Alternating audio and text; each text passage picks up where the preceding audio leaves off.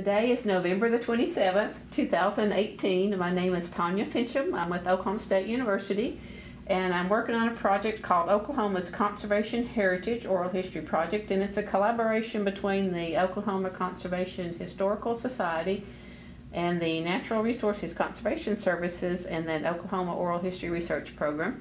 And I'm in Oklahoma City today to speak with Stan Rice. So thank you for coming. You're welcome. Good to be here. We're going to learn all about what you've done with conservation in the last however many years, 30, 40 years, I guess? It's been probably 45. 45, okay. Well, let's start with when and where you were born. I was born in Kiowa County, southwestern Oklahoma, south of Hobart, south and a little bit west of Hobart, about 15, 16 miles. Community is called Kunkazazi.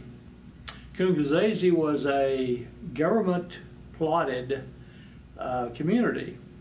Never formed up as a community, no houses were ever built, but they had a school there.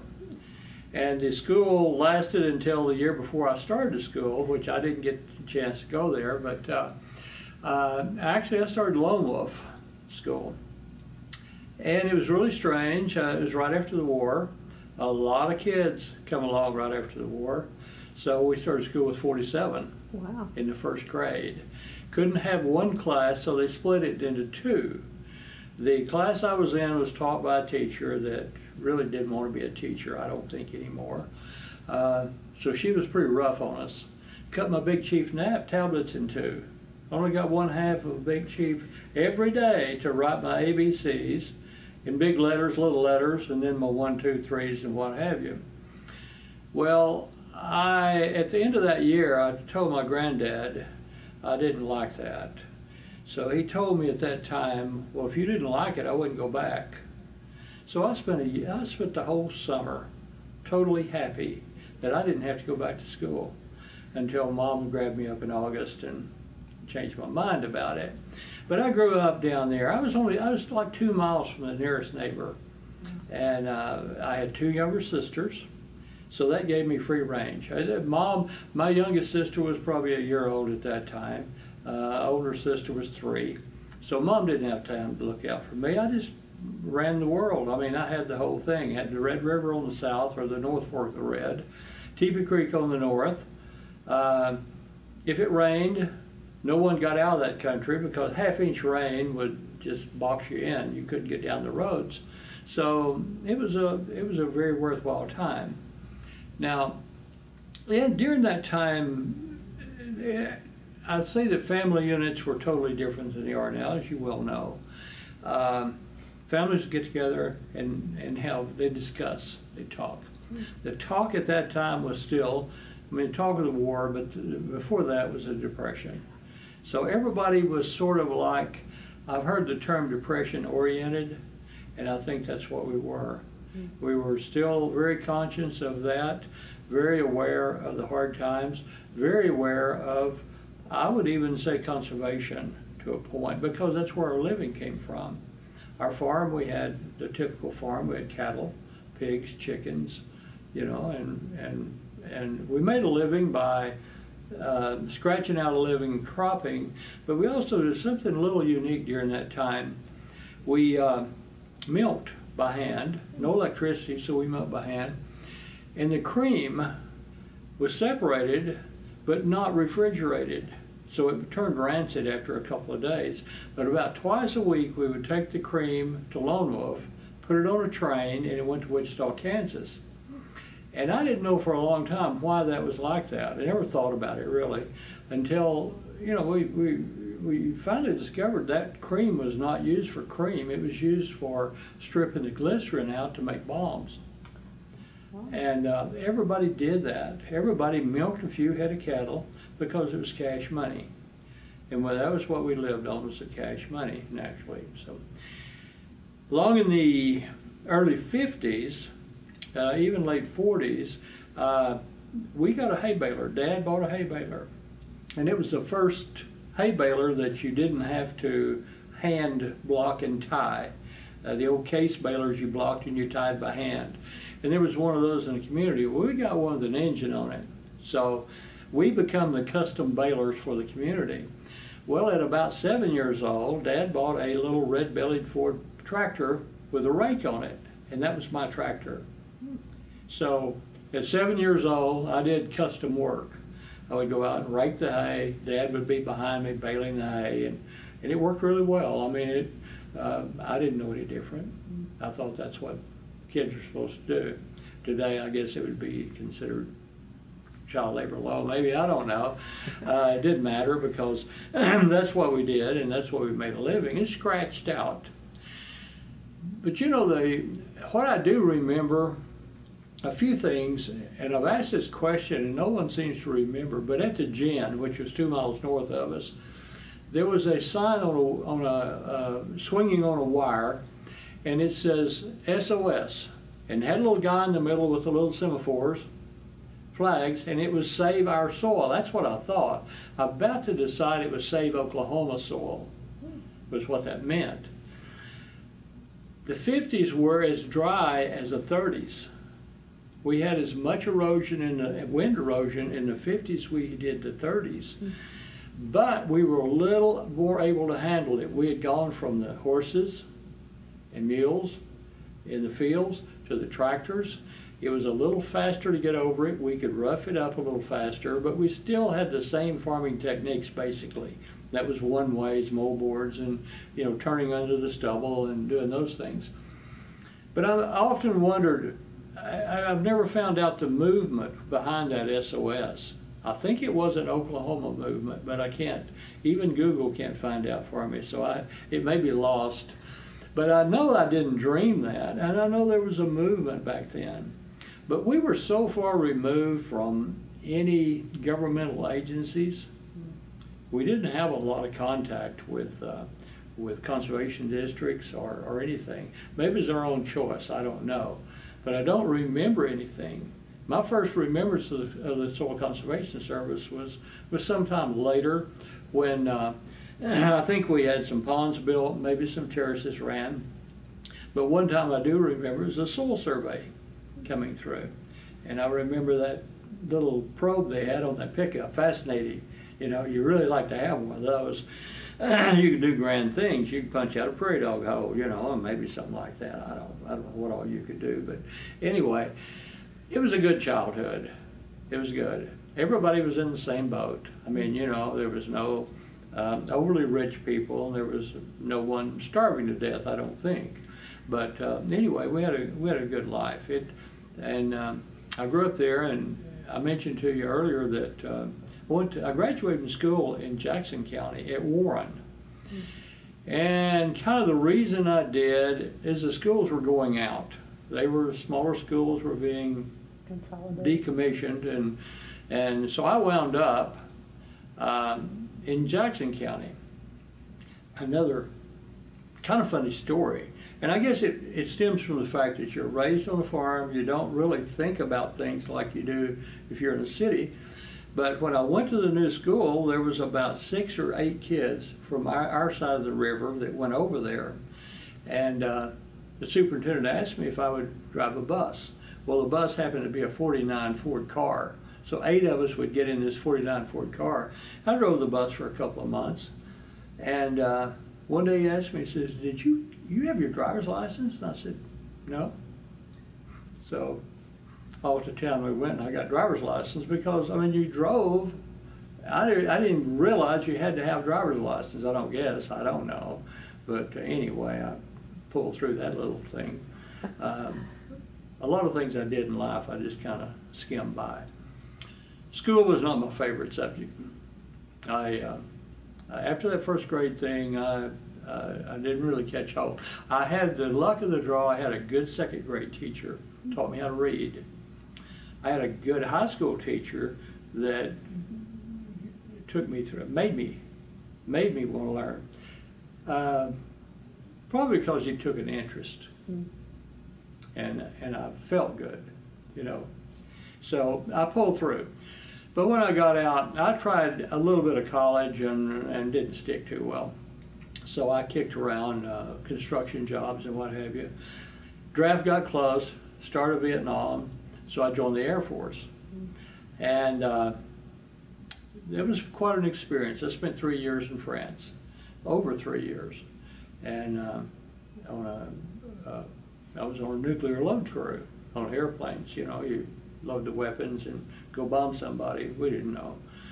I got out of there, went to work for Lear Sigler, which was a aircraft, pardon me, aircraft missile operation.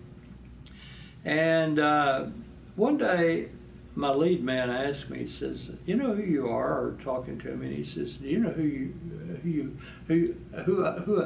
what I think you are?" Or something to that effect. And I said, "No." And he says, "You're a poor man's James Dean." So it kind of opened my eyes, and I thought, you know, do you really, am I that way? So I just, next school term, I would quit and went back to school. Took a leave of absence, by the way, and I'm still on leave of absence, I guess. But I went to college, started out as a chemistry major, geology major. Found out you had to have a PhD before you even get a job, so I didn't want to do that. So I changed over to agronomy, and I wound up, after quite a few schools, I wound up at Panhandle. That was still in my James Dean's days, so I could do that, unmarried. I went to Panhandle, graduated there in 1970, and a week later went to work for the Soil Conservation Service. My job offers were from the Border Patrol, not the Border Patrol, but APHIS, Animal Plant Health Science, whatever they're called, and in Laredo, Texas, Nogales, Arizona, or I could stay in the Panhandle and go to work for the Soil Conservation Service. So it was a job. That's all I knew about it. But you know, the first office I went into was at Beaver, Oklahoma, and there was the DC there was John Riley. There was 3 people that were locally raised: Bill Searcy, J.D. Jett, and Betty Lou Phelps. And that was sort of like homecoming. It was the first job I was ever on that I felt like family. And those people being raised there knew the county so well and knew the history. Betty Lou was a great history buff. So she knew all the families. Bill was raised on the west side of the county, J.D. on the east side of the county, and between the 3, I had the best of everything, you know. So my time there, 1 year, was spent going around the county, doing the fun things. I was a soil conservationist. I had no responsibility other. I think I had a little pencil and maybe a scale for me to read the maps with, and the rest of the time I could do fun things. I had no responsibility. I wasn't assigned anything. So I did the grasses. I did help the guys with the terrace running. We built no ponds. You don't build ponds in the Panhandle. We planted a lot of grass on the marginal lands. They were involved in the Great Plains program, and that was kind of a unique program at that time. Started in 1953, 54, along in there, about the time that the Soil Bank program came out. And it was a 3 to 10 year contract. And the difference was, under the ACP program, which was ran through the ASCS office, a person could come under the ACP and get 1 terrace line ran. Well, under the Great Plains program, all their land had to be treated, all of it. All their land they owned or controlled had to be within this contract. And if they wanted terraces, well and good. But if they had a piece of land that needed to go to grass, then they were obligated, if you wanted the terraces, you did the grass also, or any other means out there. So it was great planning. You get to go out and you looked at all the land. You talked to every land over with the producers. And I found out something really early on. You need to make friends.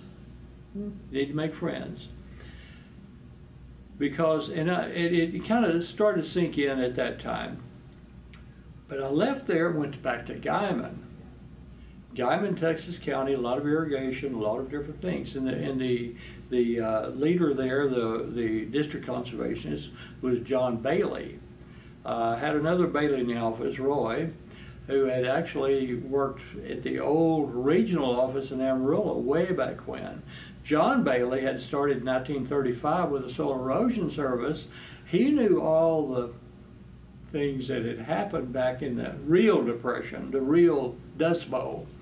The area I was growing up with, we blew, it was erosion and what have you, but we weren't in a dust bowl. Nothing like the Panhandle. Gail Brown was another individual raised there in Texas County that I had the privilege working with. The thing I found in Texas County was something John Bailey told me. He said, when you go out here to work and do this kind of work, you're working for yourself. You're not working for an organization. They pay you to do it, but you're working for yourself. And he says, you're working for individuals that only see you. They don't see Washington. They don't see the state office. They only see you. So you represent not only yourself, but you are the organization. And he said, remember that. So I took that to heart. And here again, based on what I thought about Beaver, you're making friends. And you're doing your best. You're trying to be as sincere, non-technical, that you can explain things that they can understand. And not that I was a technical wizard or anything, but that was it. I had not started, I was pretty idealistic in college.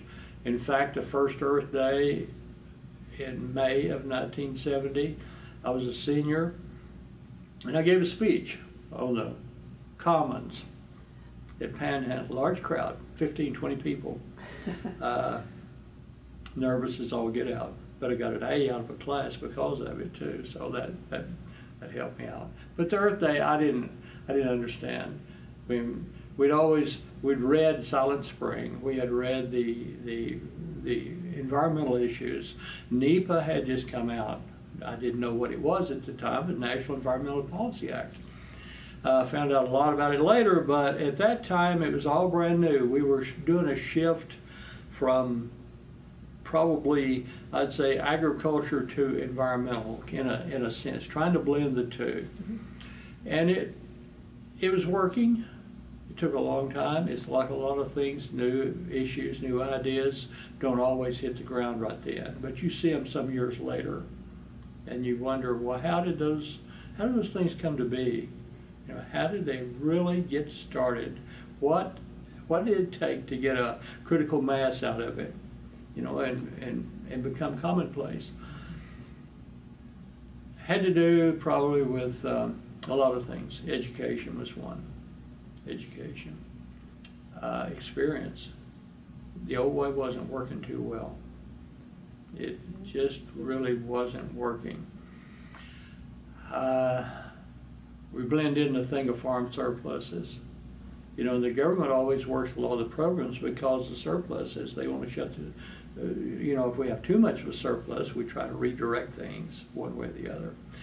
But conservation in this was purely so idealistic, is that we knew that the harmful effects of erosion. So how do we treat it? We can't dictate treatment. We have to work through that. That's where conservation districts come in, locally organized, local people. So the districts allowed the Soil Conservation Service to be there in the first place and provided them a vehicle to go out there and talk to the people and meet with the people.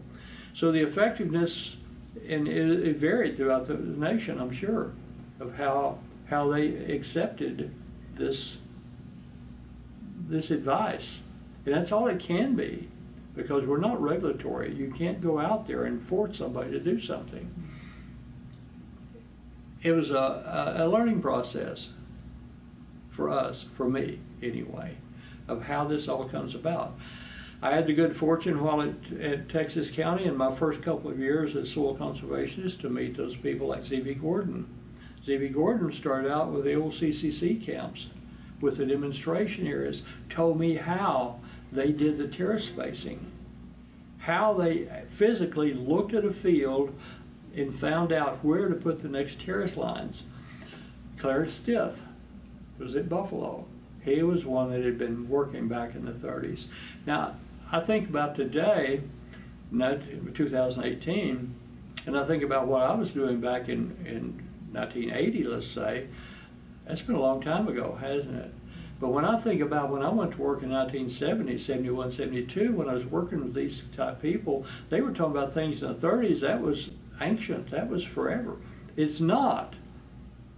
It's like looking back now, only 20 years. And only 20 years ago it was in the 90s. I mean, if you're only 20 years old, you're a baby. But I didn't realize those things. But you know, the stories I got from that was like John Bailey. They didn't have any grass seed. They wanted to plant grass, but they didn't have any seed. They finally figured out that they could harvest sand lovegrass, which is a native lovegrass. And it was fairly easy to harvest. They had little 6-foot Ellis-Chalmer combines. So they could go out there in some of the better areas, flatter areas, and combine the seed. Well, it wasn't enough. So they paid high school kids, or kids of all ages, to hand strip seed. They make them a little basket or a little bag and put a little ring in it, you know, like a steel wire ring, and they could strip. And they paid them to strip. Indian grass was the easiest one to strip. It's really easy. So they would pay them by pound or by whatever the bag, whatever the quantity was, to do this. Kids made money and they had seed. Then they planted this seed in some of these areas that were blown so bad that they couldn't even hardly get a tractor over. Had no drills. So finally, Mr. Nesbitt down in San Angelo developed this drill, and it's still being used, by the way, that would seed grass. And we think about it today, and we thought, well, why don't you just get a 4-wheel drive John Deere tractor and you know, air seeder and go out there and do it? Well, they had none of that. I mean, everything before that, basically we had wheat drills, but they weren't good at seeding grass. You couldn't get the grass seed through them. You had to have a agitator in there to keep the grass seed down and force it through. But anyway, they got a lot of these areas, which are now like the Cimarron grasslands, Kiowa grasslands, some of those. A lot of those areas were seeded. Well, John Bailey was there when they were doing that. And I think back upon that, him telling me those stories, I'm like, shoot, you know, I wish I'd have been there. I'm not really, but you know, it was good stories. Z.B. Gordon talking about the running those terrace lines, building those dams, how they had to do it, horses, slips, you know, Fresnos, and all the non-mechanized equipment they had to work with. Amazing that they got anything done. There was a time, I think the biggest time, when I think back on it, the biggest movement in conservation, and I wasn't involved, was when I was overseas. When I left, we had I had a little red-bellied Ford tractor. We had an A John Deere tractor, big tractor, 12, 13 horsepower, 15 maybe. Did a lot of work. But when I came back, we had the new generation of tractors. We had the John Deere 3010s, 3020s, 4020s, along in there. We had gone from one-ways, which is just an old one-way, basically. I mean, you farm it one way, you put it in the ground and take off. It's going to throw the dirt, you know. You had to farm each terrace interval separate because you couldn't cross a terrace with a one-way. Well, you're throwing dirt about 80 inches when you run a one-way. You have a center furrow, so you got a terrace space in here, a 4-foot interval of vertical height and 300 foot apart, let's say. Every year or twice a year, you're throwing dirt 8 inches further down that hill. So finally you wind up with something that's got a steep backside. You hit a flat from that center furrow all the way to your terrace. So we had some really messed up fields, really messed up. So we went from the one-way to a sweep plow, basically Graham Hamey's, built in Amarillo, Texas. And they were sweep plows. The old A John Deere's, we could pull, I think we had a 12-foot Hamey. You could put it through the ground real slow. 4020 would pull a 16-foot, 4.5, 5 mile an hour. The reason that happened, in my opinion, this is purely speculative, in early 1960s, we took a lot of the young men off the farm. Family size had gone down. We took the young men off the farm into the Army through the draft. Dad was left out there with no help. We had help in the 30s and the 40s because the families were larger. Not all the kids went off to war. But in the early 60s, a lot of them, they lost all their help. So what did Dad do? Rather than quit farming, he went down and bought him a better tractor and sweep plows, and that way he could get over it faster and wouldn't have, he could still farm the same amount of land, maybe more. Farms did get smaller during that time. Families were moving off. And so, but it was a real change. Number one, when that sweep plow went through the soil, it did not destroy all the residue. I mean, it left the residue there. The drill still maintained about the same. We did the same thing. 16-foot drill, 16-foot equipment. You'd hang a drill right on the back of a sweep plow and drill it with a set of picker teeth on the back or something to get it ready. So we went from in my lifetime, in my early days, from horses to kind of small tractors to these really, really mechanized. Now we're larger sizing that now. I mean, we're going to 64-foot equipment and all that. But 16-foot equipment was really, really neat. It's just an addition to that. It's not been a gigantic change from there over to what we're doing now, except for chemicals and some of the really no-till type things. But that was a monster change. We saw labor, or the lack thereof, change things. We went from that old hand-tie baler, or bundles even before that, an old bundle machine. I'm trying to think of the name of the silly things now, but anyway, from shocking feed to baling feed to now, they're round baling it. You don't even have to pick the thing up. It spits out the back of the baler and you run along with the tractor and fork it and put it on your trailer and take it somewhere. So that's all labor saving. But the real issue here is not the labor necessarily, but how we're treating the land. And as we go through this whole process, and I'm getting philosophical rather than going back to what I did. But it was a great change. During that time, few years, I saw a great change in the Soil Conservation Service. There was about 1972, I don't remember the name of it. I know I had to do it one time at a staff conference and talk about it, but we changed the way we worked. Before we'd only worked with farmers. In about 1972, all of a sudden, we could work with towns, cities, units of government, rather than just strictly farmers. They still need to be cooperators with the conservation district, but we started helping towns. We started doing things with towns, drainage, erosion problems in towns also. So we started doing things with them. We opened it up to nonprofits, and I don't know of any great nonprofit project that I did or ever worked on, but you could, church groups, summer camps, anything like that. That was legal. Before that, we were told to keep our hands in our pockets. That was the best way to describe it. You can go out there and you can talk to them, but you don't set an instrument up. You don't do anything technical other than talk to them. So that has changed. Now, when I was in the Panhandle, beaver ran terraces. And I mean, we didn't just run terraces, we ran terraces till you couldn't even, 500 miles a year, not every year, but 500 miles, that's a lot of terrace lines to run. A lot of years we ran 250. We had jobs where we'd put 25 miles of terraces on one job. The land still washed. We still had erosion on that. We saw a change in 1985 when the CRP program come along of grasses going back on those same places.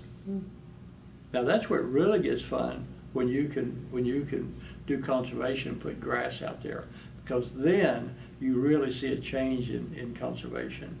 That's the kind of the ultimate. I mean, you're putting it back the way it should have been. I know. I mean, we need food, we need this, we need that, but you know, the ultimate conservation is put it back to the way nature had it, and then just manage it. Let's get into a different system here. Selling that to the farmers had to be hard at that point, or not?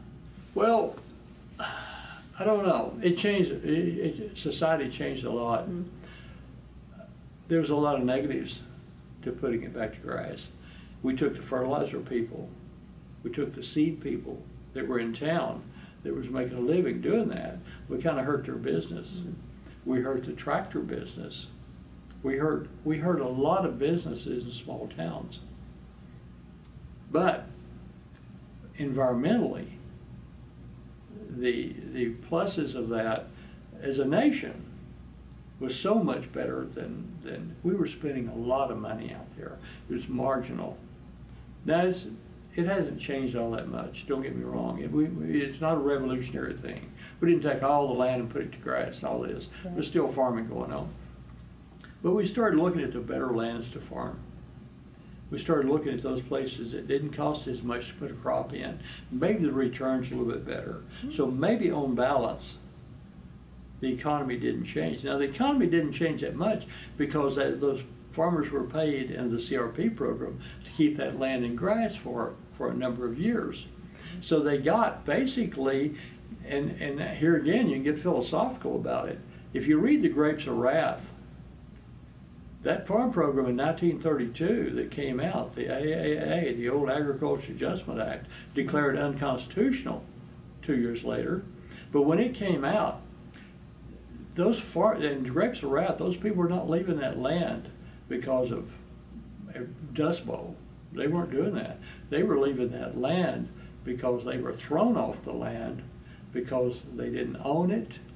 They were sharecroppers, and when the Agricultural Adjustment Act came along, they weren't party in lot to it.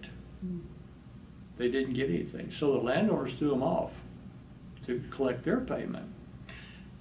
The CRP that came along in 1985 specifically said that if you had a leasee out there, he shared in that.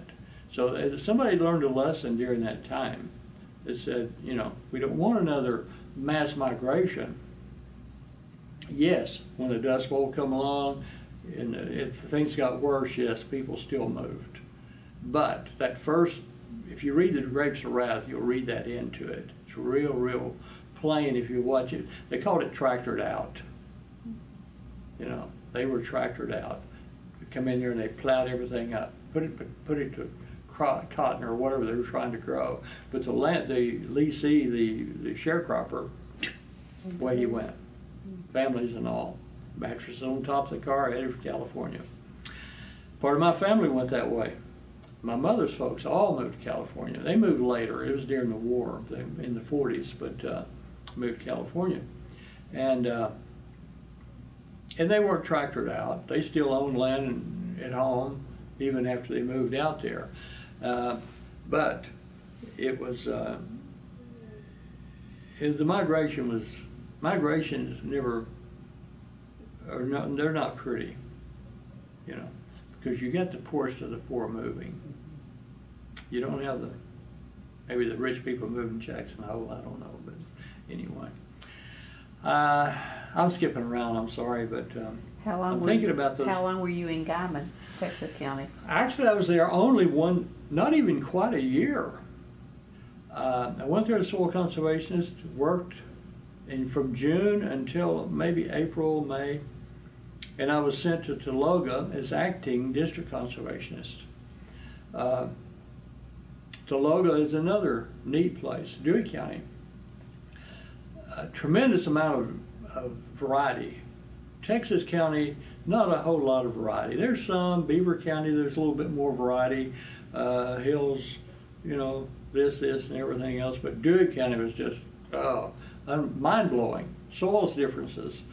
old river terraces, good residual soils, alluvium along the rivers, and a lot of creeks flowing streams, and on and on and on. So it was quite a thing. And my good fortune there was the technician there was a guy named Logan Johnson. Logan Johnson was raised with my mother's folks right down the road. So we had Old Home Week. When I found Logan, he had a very keen sense of character. I mean, he could understand. He would steer me one way or the other whenever we'd say, well, you know, you do this to this guy, or you know, here's the way he is, and on and on and on. It was easy, and yet it was hard. It was only two of us there. I was used to offices. At Beaver, we would have two crews running terrace lines and have 4 high school kids temporary during the summer. So we'd run 2 crews. So we'd have a whole office full.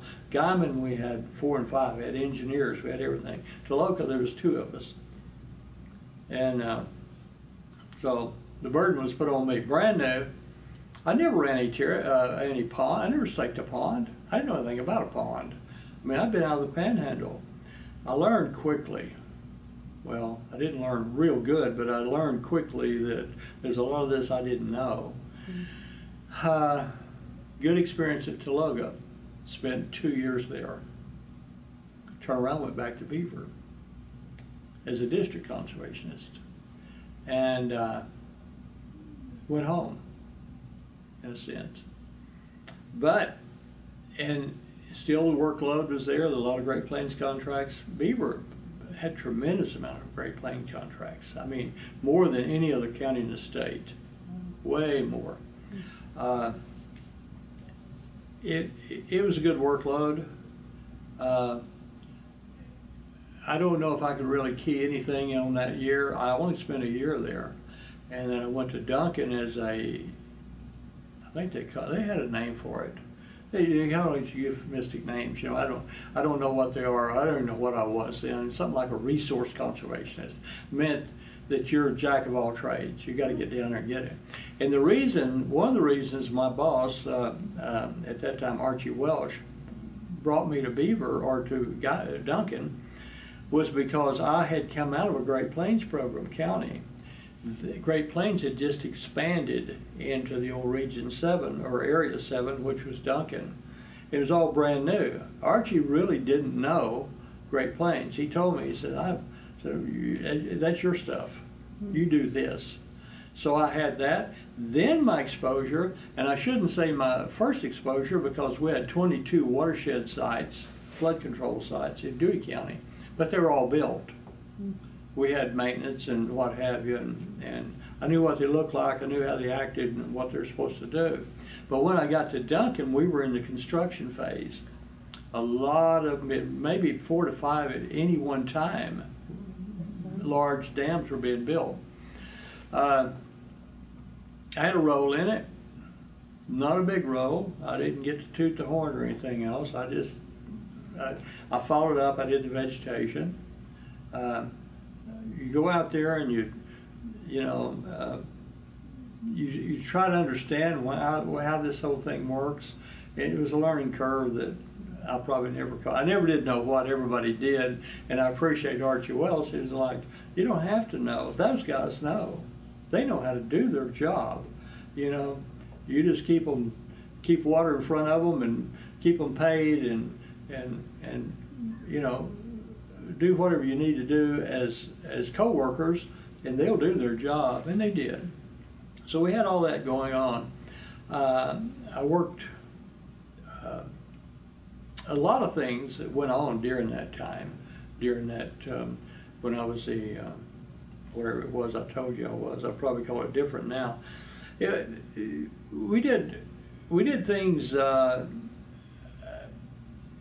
lot of range work, a lot of management, and that helped because I was in the Panhandle. We did a lot of rangeland.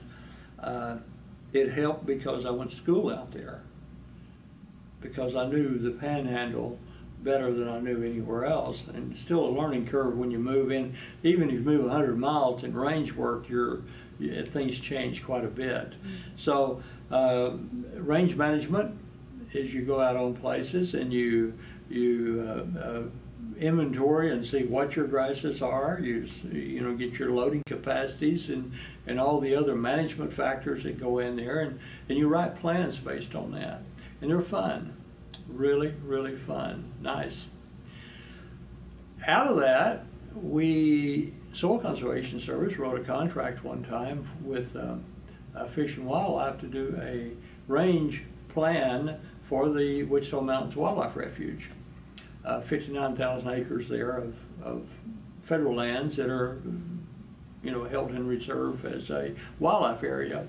Back in the old Teddy Roosevelt days, where it all started, and they brought the buffalo and the longhorns, and back to Congress, by the way. But they brought them in, and over the years, under continuous grazing, the plant populations had changed a little bit. Smokey the Bear had stopped us from burning, that sort of thing. So we did a management plan for the wildlife refuge, and part of that plan included burning. And now they're in a burning cycle, and people are not that crazy when they see smoke going up. They know that, and they put it in the paper and tell everybody they're going to be doing this. Fire is one of those natural things, and it almost sounds political right now, and it shouldn't be. We need fire, but it's hard to do it because of land ownership, because you have adjoining fence lines, no change in vegetation. You can't tell a fire to stop when you get to that fence. And so people they're very, and rightfully so, they're afraid of it. And we don't have an absolute handle on controlling burns. And you always hear, well, we control the burn. Well, that meant that you were up on the hill watching it. You know, that's a controlled burn. The scribe burn is a little more serious than that. You really work at burning something. But it's natural and it's needed. And I see that in the future. I think we'll get better at what we do.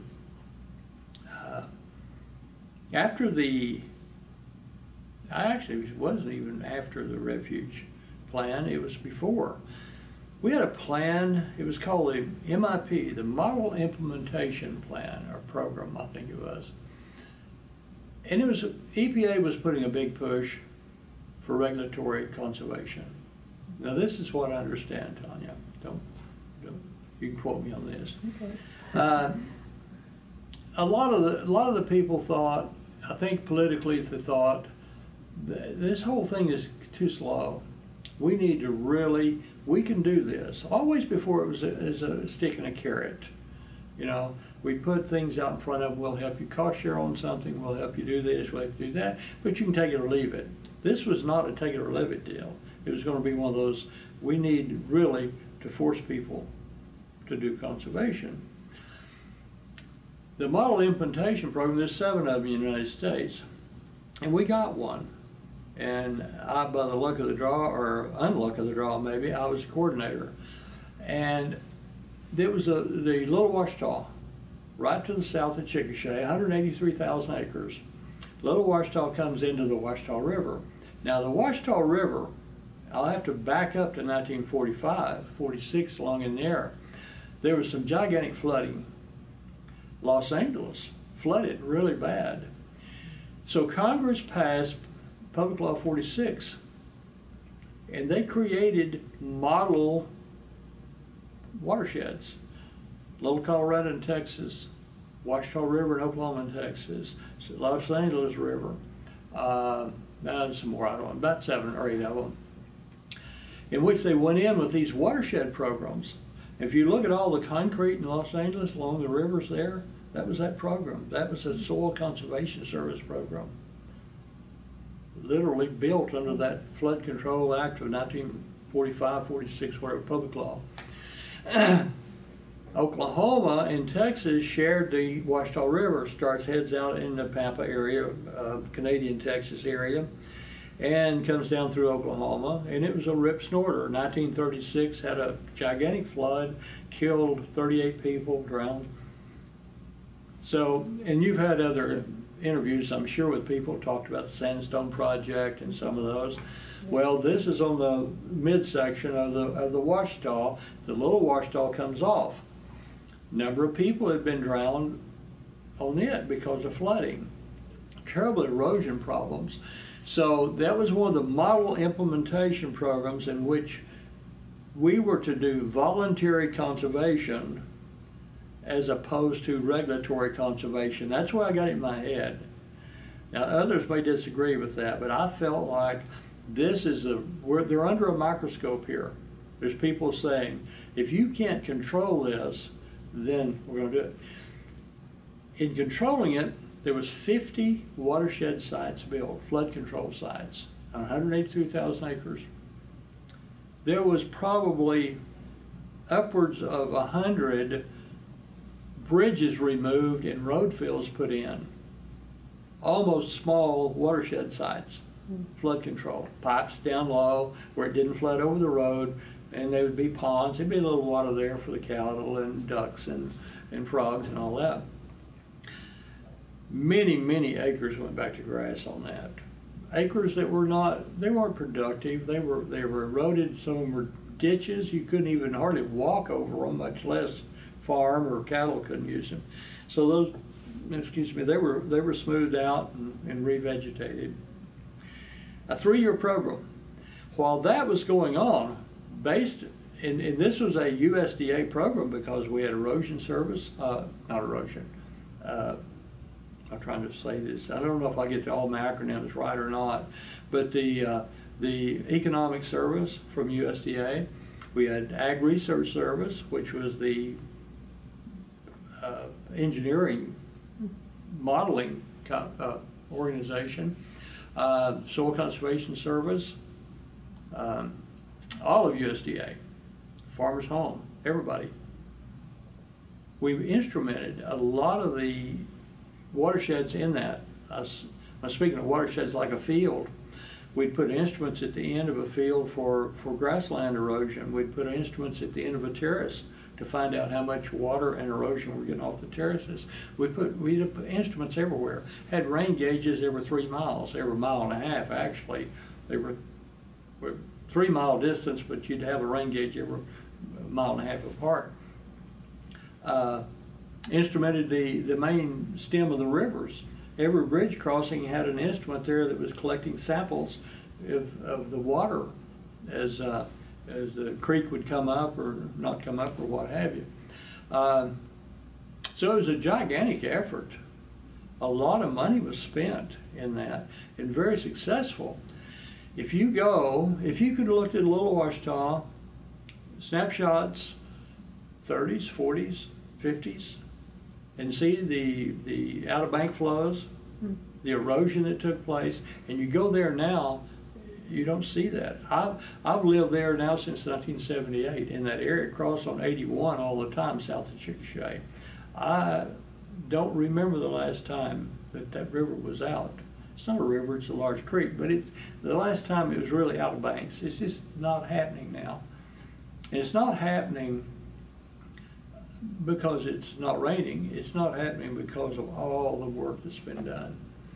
And we see that in a lot of watersheds. We see flood control has been installed, big dams, larger size dams.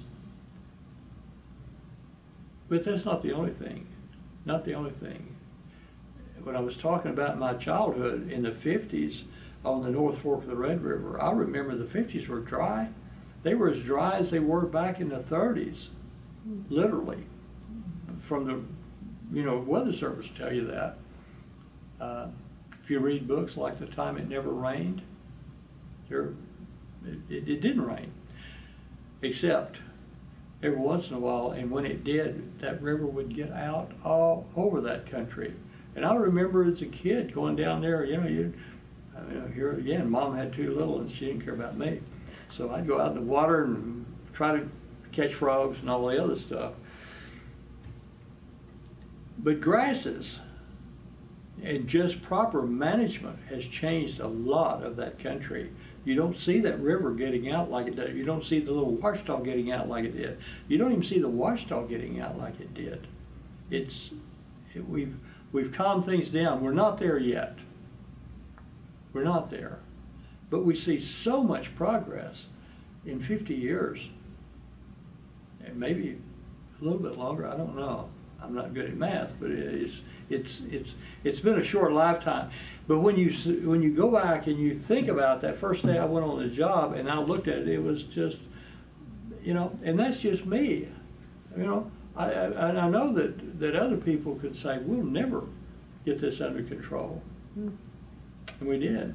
We did. People in the 30s were really humped up again. They were against it. They were against it. They didn't have the technology to do it. They had the wants, but they didn't have the technology. So anyway, philosophical nonsense anymore. What did your dad think about all of this? What did your father think about all of this? You know, I think about those days, and I think about the people that I was raised with. My father was probably a strong Scots-Irish. Didn't trust the government.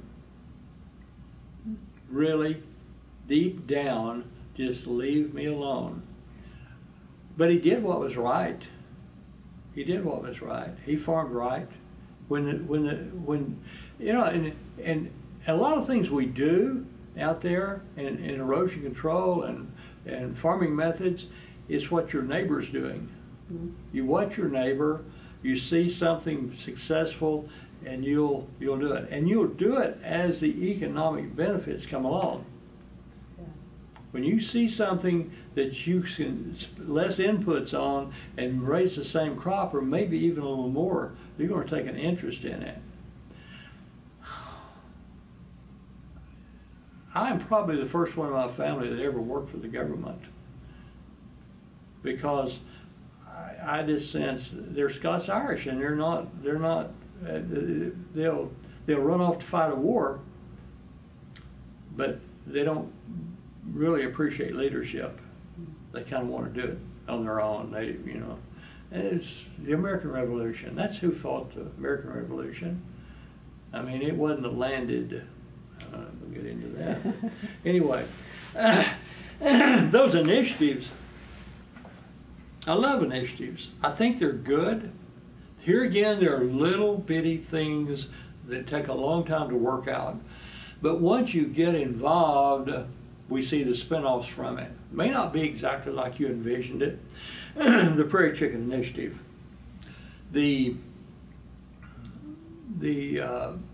In the early 70s, they came out with the Endangered Species Act, and always affected public lands. Almost seemed like the little brown bat, and they come out of the cave that on federal lands. But it kind of hit the locals a little bit, the local landowner, because the bat might swoop down and get a drink of water out of a pond. So that was, you got to protect the bat. Black-cap vireos started affecting landowners on the Edwards Plateau. You know, there's a problem here.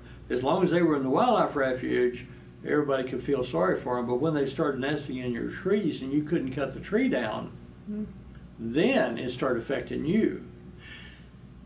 Prairie chickens come along, the lesser prairie chickens, and they were not on the endangered list, but they were potentially on the threatened list. It was purely landowners, purely landowners. That little prairie chicken didn't migrate. He was out there on your place, and that's where he's going to be. So everybody got real defensive. What are we going to do here? So it worked over about a 2 or 3 year period, and it was a lot of conversations. We called them that. We called them conversations. Let's come together and let's talk about this. A lot of hair pulling, literally. Sleepless nights. What's going to happen? We didn't know if there's going to be gunfights.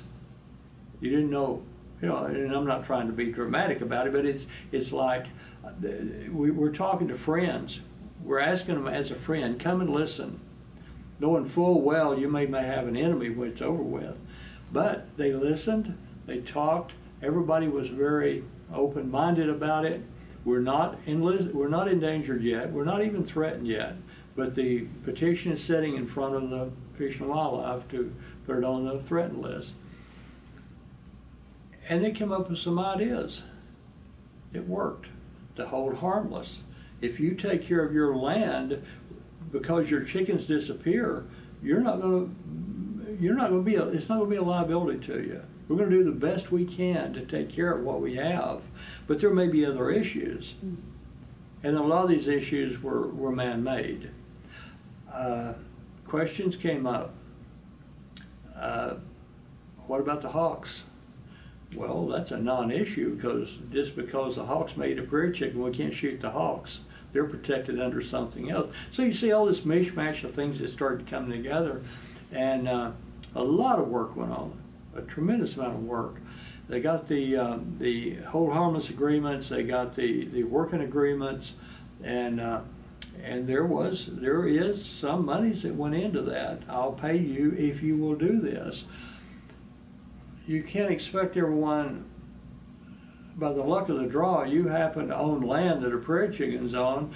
The American public cannot expect that person to just take care of the chicken because they want it taken care of.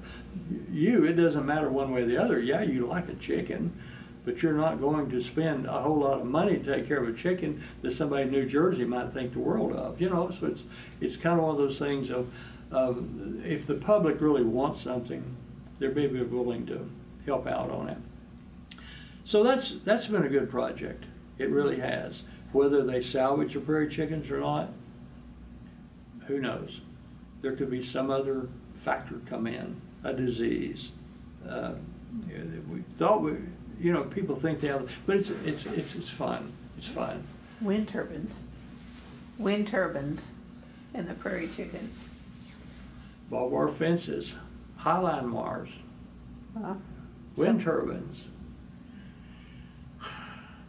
Red cedars. Red cedars. When I first went to Dewey County, I remember a soil scientist coming in there one time, and that used to happen quite a bit. You'd be there and somebody'd show up and you'd go look around. And he said, "What about your red cedar problem?" "I don't have one." So we picked out the areas, and it happened to be the Rush Spring sandstone. We could find the red cedar.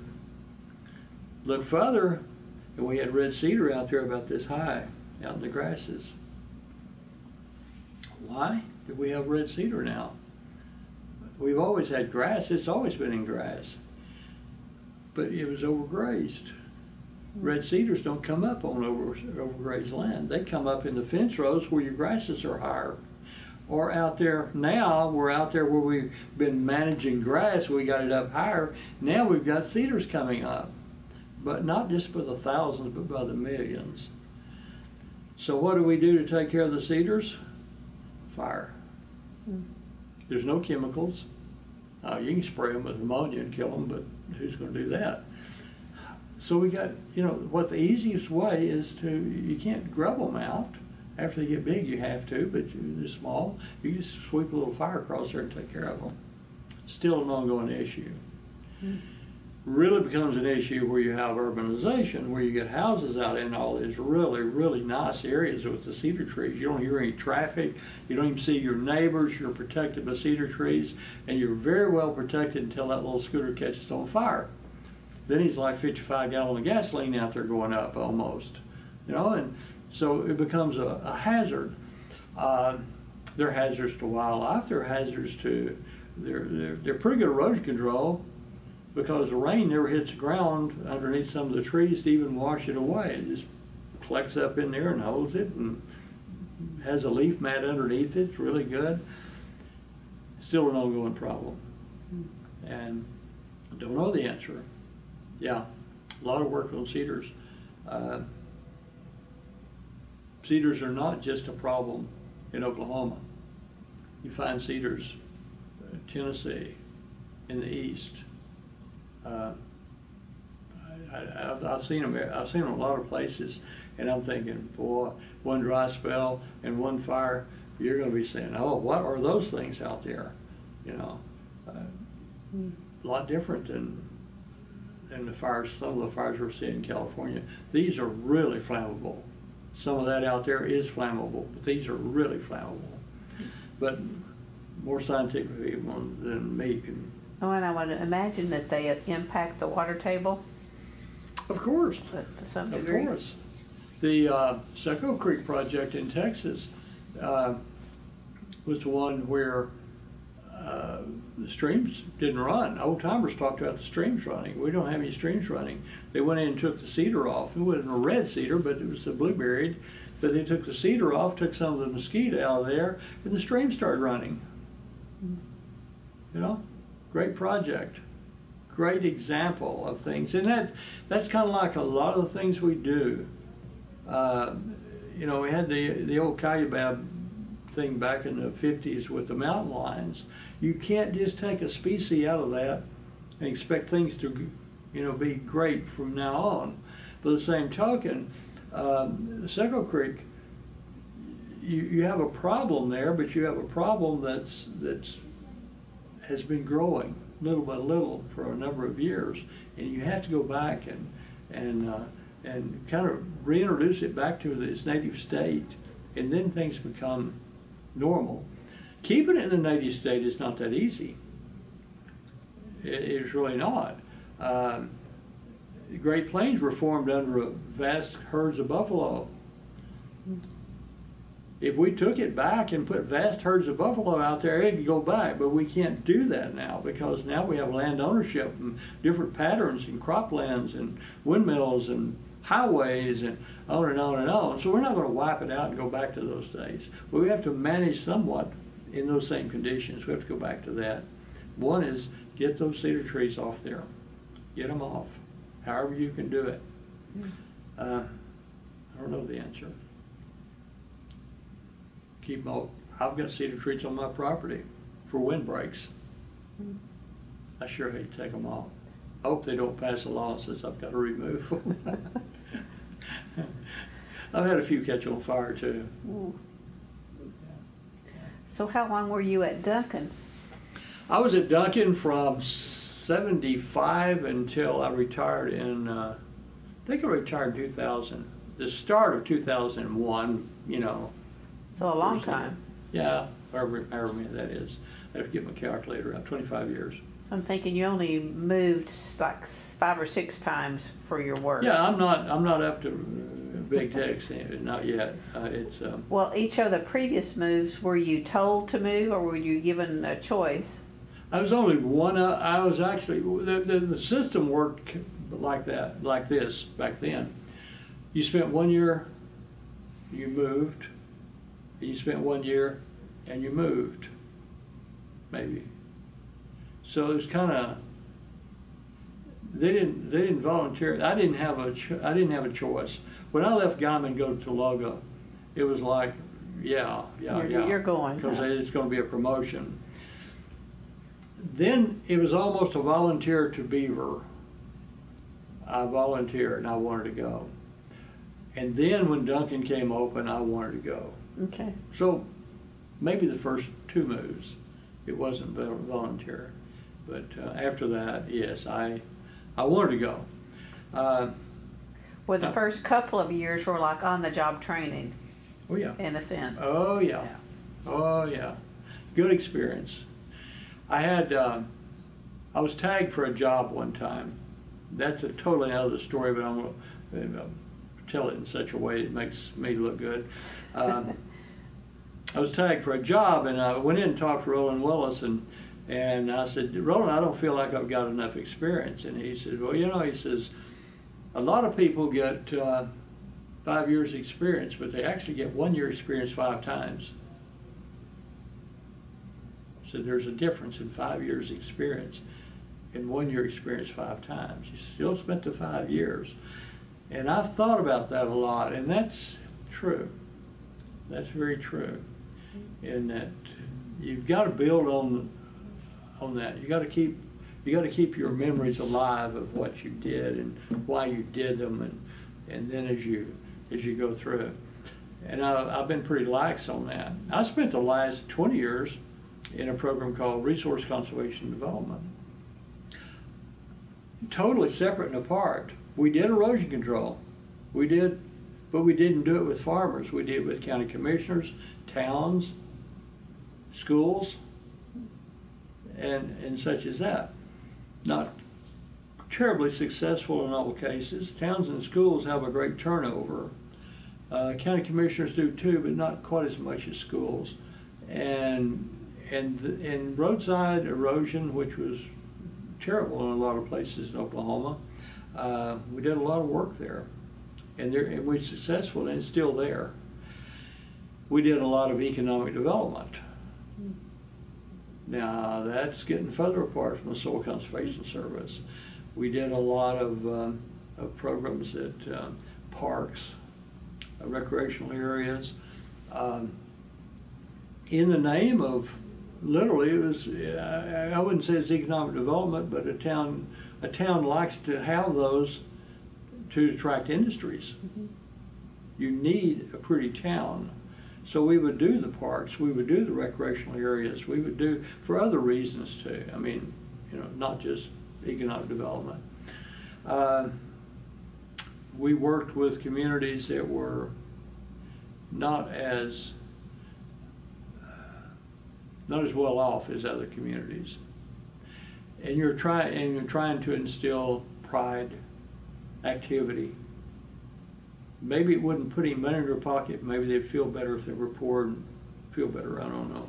But we did a lot of those really, really fun work, good work.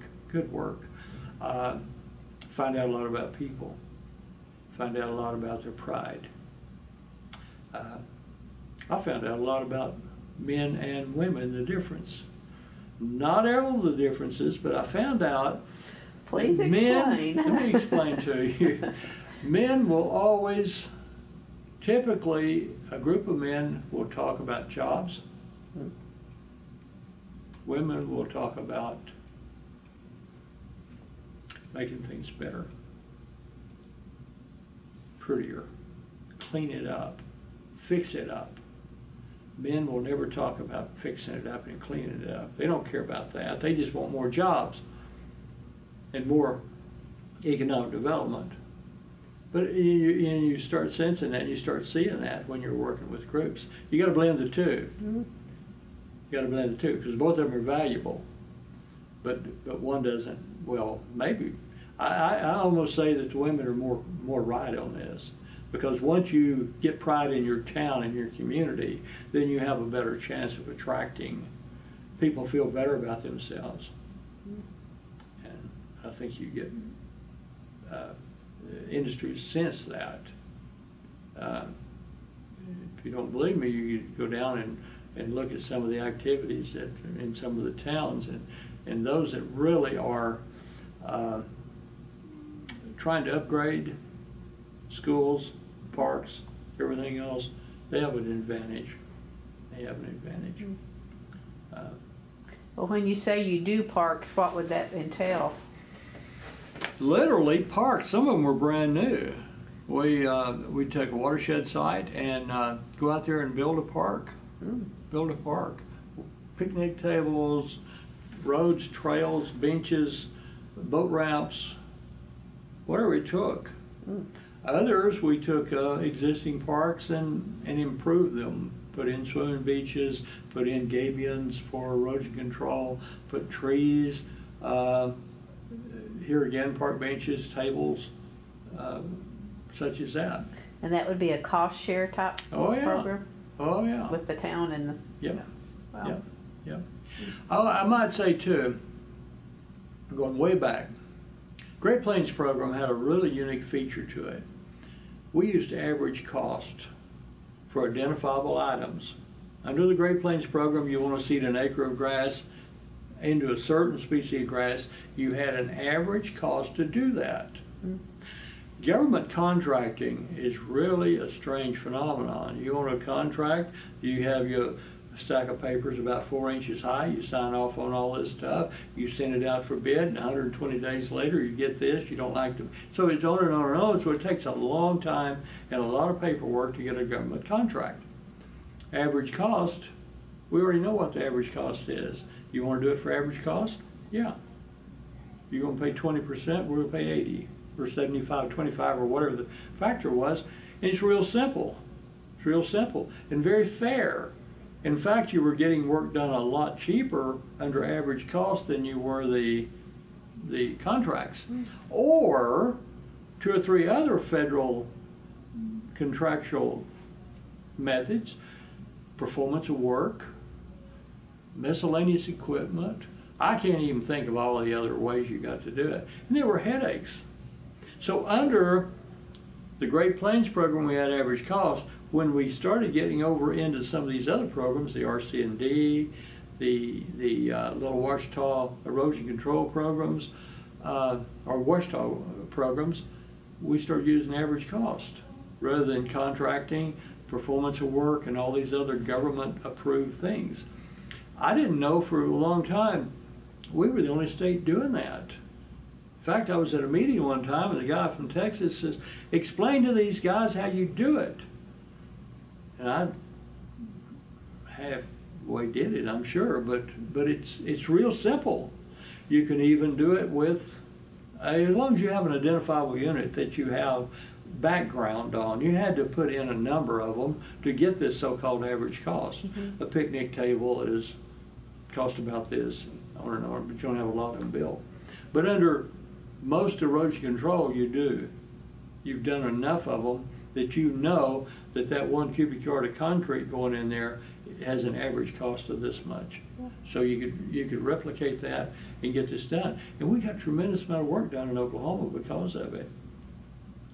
We did a lot of work under a program, the emergency. We had a lot of emergency work. It was a federal program, and I don't know, and I don't know the history on it or the background, but it seemed like no one was doing this. And we started in Oklahoma. A guy named Don Vanderseipen was the first one I knew that kind of started the ball rolling. If you had a stream that the banks, under high flow conditions, were impacting a public, very public, had to be a road, sewer line, water line, gas lines, something public, we're going to destroy it, we could go in under the emergency watershed program and attempt to protect this. And usually the way we attempt to protect it is putting rocks in that stream to keep the erosion, stop the erosion. We did numbers of them, numerous jobs that we did this. We pulled brush piles out of creeks, log jams, and that kept protect the bridges and the roads and lessen the flooding.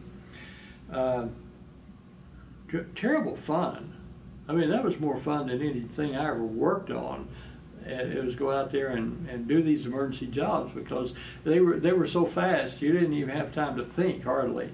You just say, okay, start getting the trucks in here and start calling people and what will you haul rock for, and everything's on the phone almost, and because it was emergency. And we got to fly a lot and little planes and look at damages and yeah, it was just fun. There were, you know, a few things in your life, in your job, you get to have fun with, and that was one of them. Right. Did you do anything with rubber tires on the creek banks? Yeah, where's Caldwell? I don't want him to hear this. I was supposed to ask. Yeah, I looked at one the other day, and I see the why we shouldn't do that. But we did some, thinking that they were the right things to do, and some of them were the right thing to do. Not in all cases. Now most of them hopefully are covered completely up with sand and vegetation. We use vegetation a lot. Being an agronomist, I always had a feeling that whatever we were doing out there was just supporting vegetation. If I put a structure in, I might build it out of dirt and build it way high and put a pipe in it, but I'm really just supporting vegetation. Vegetation will do the same thing, just give it a little more time. I can build that structure in 30 days. Vegetation may take 10 years, but it's going to do the same thing. We don't have time for that sometimes. We need to go ahead and do the other things. So in that light, we put a lot of vegetation in some streams to control the erosion. We put locust trees, we put common reed, we put a lot of vegetation. I never planted any kudzu, but if I had some, I would have a few times if I thought it'd grow. Because kudzu has got a bad name, but it was the greatest thing that ever happened to the Piedmont. It'll grow anywhere. It'll grow anywhere, and it'll keep the erosion down. So that's all I care about. You know, cattle grazing, you make hay out of it. It's really a good plant. Kind of like Johnson grass. It's no, I probably shouldn't get off on that, but vegetation is a key. Going back to the way nature intended it to be. Sometimes we've wrecked it to the point it's hard to go back. It's hard to restore it and get back into those things. Like milkweed for the monarchs? I found out something on monarchs. I want this to go down and I want this to be recorded. There's a little plant called a lantana. It's kind of not a very pretty plant. It's got a pretty little flower on it. And I was observing in this past year or so, when the monarchs are going south, they're the only species that actually gains weight in their migration. You wouldn't think so, because those little guys are just fighting all the way. They love the lantana. That's on their way south. That's not the little summertime thing when they're just flitting around doing nothing other than laying eggs and getting on the. This is after the milkweed's already gone, but they will work that lantana. And lantana is one of those things that anybody can raise. And I go back to my days in the 50s. The only plants that Mom could ever have outside, we had no water to speak of to water plants, so she'd grow hollyhocks. Just an old, ugly old hollyhock. Oh, that's pretty. Well, but they would use that and use lantana, because lantana will grow. Cattle won't eat it. It'll grow out there around these old home sites.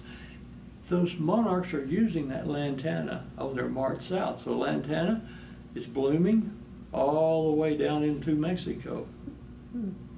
So we need to look at it and use it. It's a neat plant.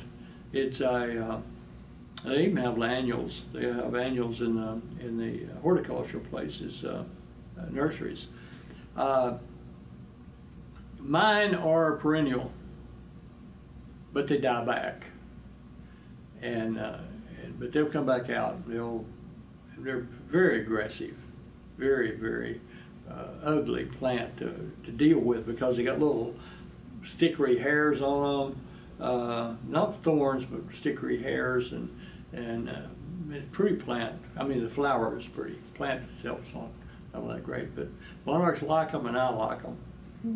Okay, I'll have to remember that. Yeah. I thought some things of, I think it's pretty obvious, some of the things, the marriage between the conservation districts and the soil conservation and natural resource. I think it's pretty apparent that, and a lot of foresight went into that.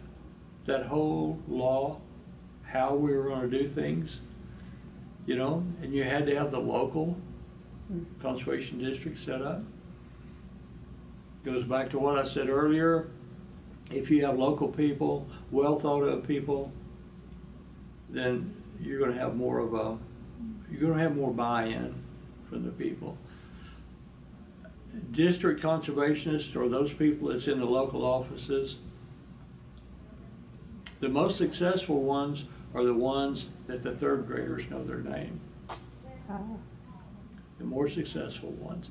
They've established it takes time, but they've established rapport with the community. And once you get that, you get a lot more done. You got to be a nice person. You can't be, I mean, and everybody's not the same. You know, personality-wise, you're not the same. There are times you got to be a little bit rough.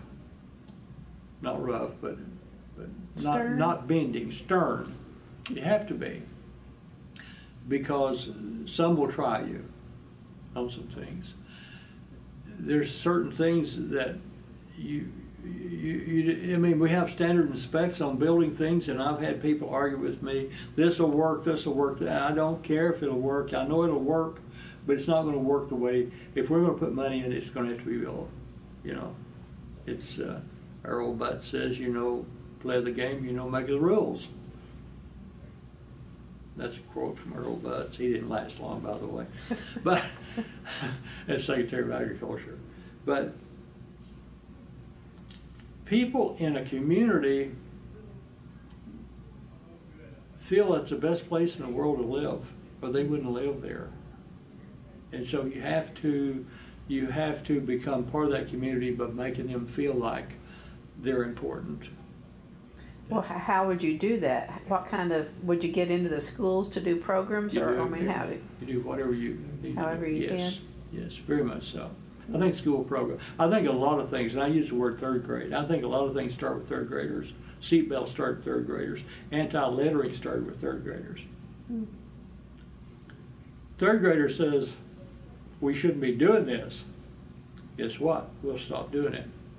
Oh, we need to wear our seatbelts. Then we'll start wearing our seatbelts. And by the same token, I think our conservation needs to be education from the young. It may not work on the older, but the young are going to take over one of these days, and they need to understand. And I think that's. But I really feel like our people should be a good part of the community. I'm not expounding change. I'm not saying we haven't done that in the past. I know we have. Right. I'm just saying it's very important that we maintain a sense of community here. We are a part of the community. We live there, and I'm not going to tell the budget keepers how you do your business, but I sense that sometimes we get too far distanced. It goes back to the old John Bailey thing, you know. You need to be friends. You need to have a presence, and it can be a very structured presence, and as long as they understand that, but as long as you're fair. As long as you have their interest in mind too, then you'll do it. I think another thing that was mentioned that I should talk about was the future. And I see a direction that we're going right now, and I really do like it, and that's soil health.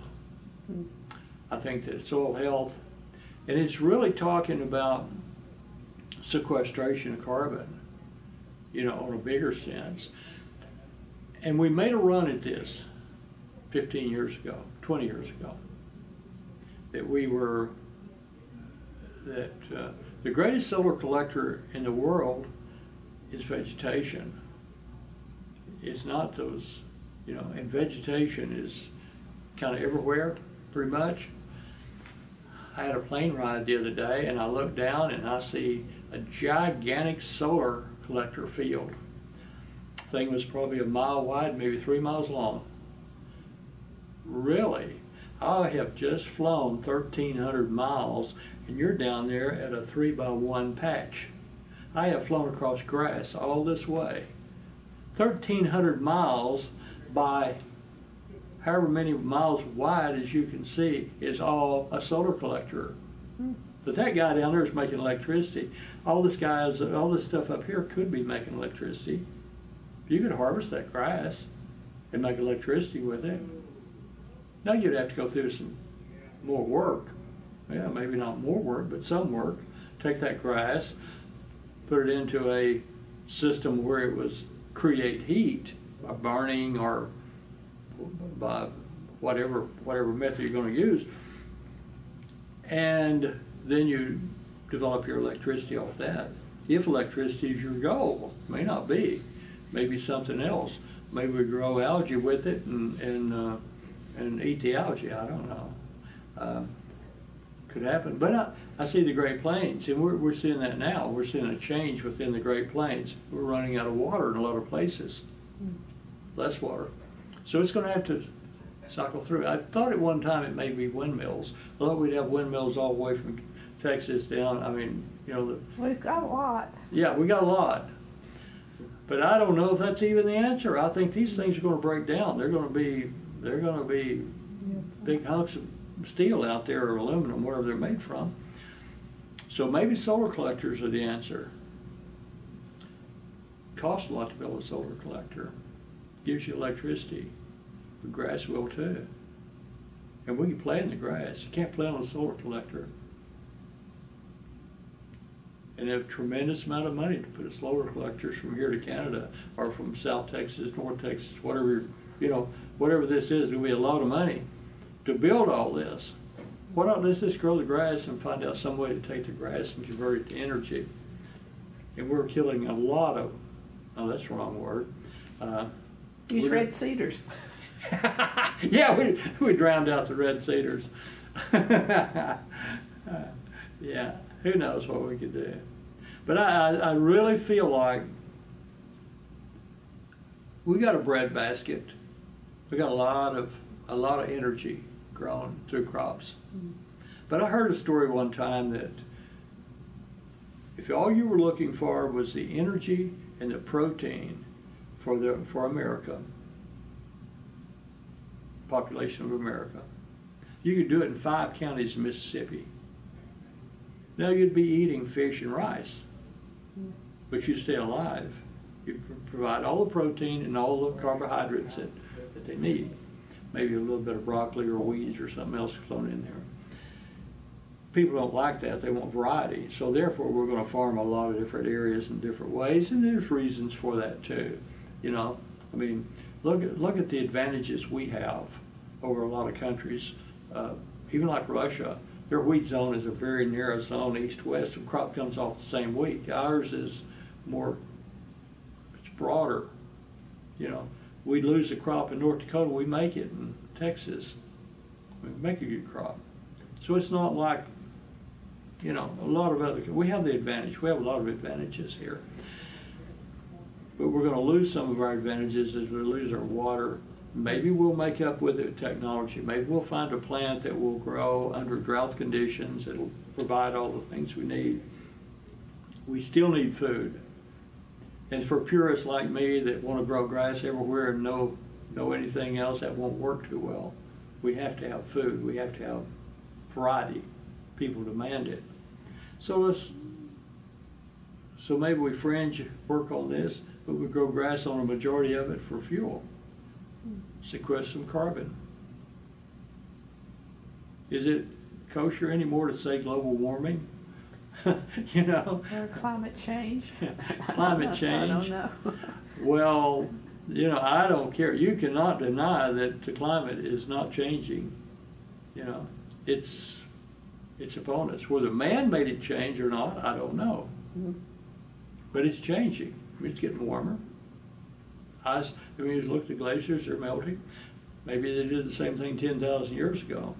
And we cycle through that and come back on the other side. When there's only 750 men out there, you know, beating on rocks and making the climate change. I'd not even get into that argument.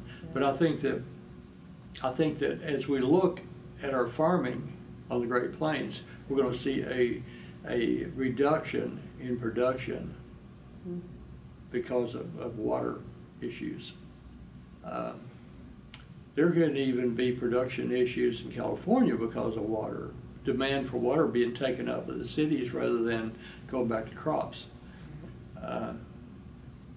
So as the population grows, we're going to reach more and more of those little pressure points of having to decide, do we want this or do we want that? And the homeowners will typically win because few more votes. Well, NRCS should be alive and well moving into the future, I would think, due to these similar issues. I think so. What are you doing on your place? Do you still farm, or do you No, have a farm? no. You don't farm? I've got a place that's too small to farm and too big to mow. I have 8 acres and just enough to be a nuisance. No, I did a strange thing. I really, in my intelligence, I thought we was going to reach a breaking point back in the late 70s, early 80s. In that fuel costs were going to go so high that, so I planted this 6 acres or so to black locust for fuel. I was going to stay warm. I didn't care if I starved. I wanted to stay warm. Well, I've spent the last 5 years trying to get these stupid black locust stumps out of the ground where I could do something else. You know, I hadn't burned pickup load and all that. Natural gas never did go up. Electricity didn't go up that much, so I don't like black locust now. So I'm trying to do different things. And I grow some grasses and fun things, feed the deer and I'm thinking pecan trees, well, you would have at least got nuts. Well, strange that you might say that. I do have pecan trees, but I've never got any nuts off of them because the squirrels and the crows and the blue jays and everybody else, they all gang up. They're down there taking a number, I guess. When a pecan gets ripe, they all fog it.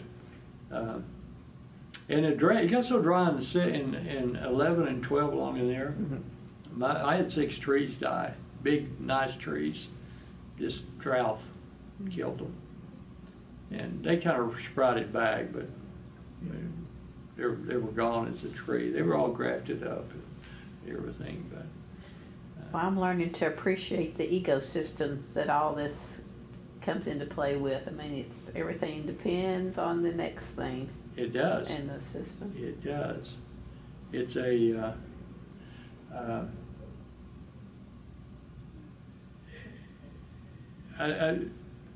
I still look at the sequestration, and if it's important as we think it is, the importance then over on this other side of conservation is going to support that idea. And the two go hand in hand. Well, once you get those two in hand, then the ecosystem will start trying to take care of itself. It's hard to manipulate an ecosystem. You can only do certain things and hope it comes into play. It's like soil health. I think there's a balance, and once we reach a balance, we probably will recognize it. We probably will recognize when we have all the cylinders hitting. We'll see those droughts not affecting us as much as they have in the past. We'll definitely see the high rainfall events being taken care of. We know that. We won't have the erosion. We won't have the flooding. We won't have some of the other. And it kind of goes back to vegetation. Concrete can go so far, but concrete's going to limit. Yes. If we exceed that limit, it's like it's not there. But vegetation will always tend to. And then you add in the wildlife and the clean air and all the other good things that happen with a strong natural ecosystem. But it's kind of hard to eat it too. We do need a few acres of wheat and vegetables and corn. And then corn. Yeah. So, and then during your time, computers came into play. Oh yeah, fun and games. Oh yeah. I was told one time, that's not your job to run a computer, so I didn't, and I'm paying for it now. But we had a time in 1985 when we went to the FSA, Food Security Act, and they linked conservation plans to subsidies.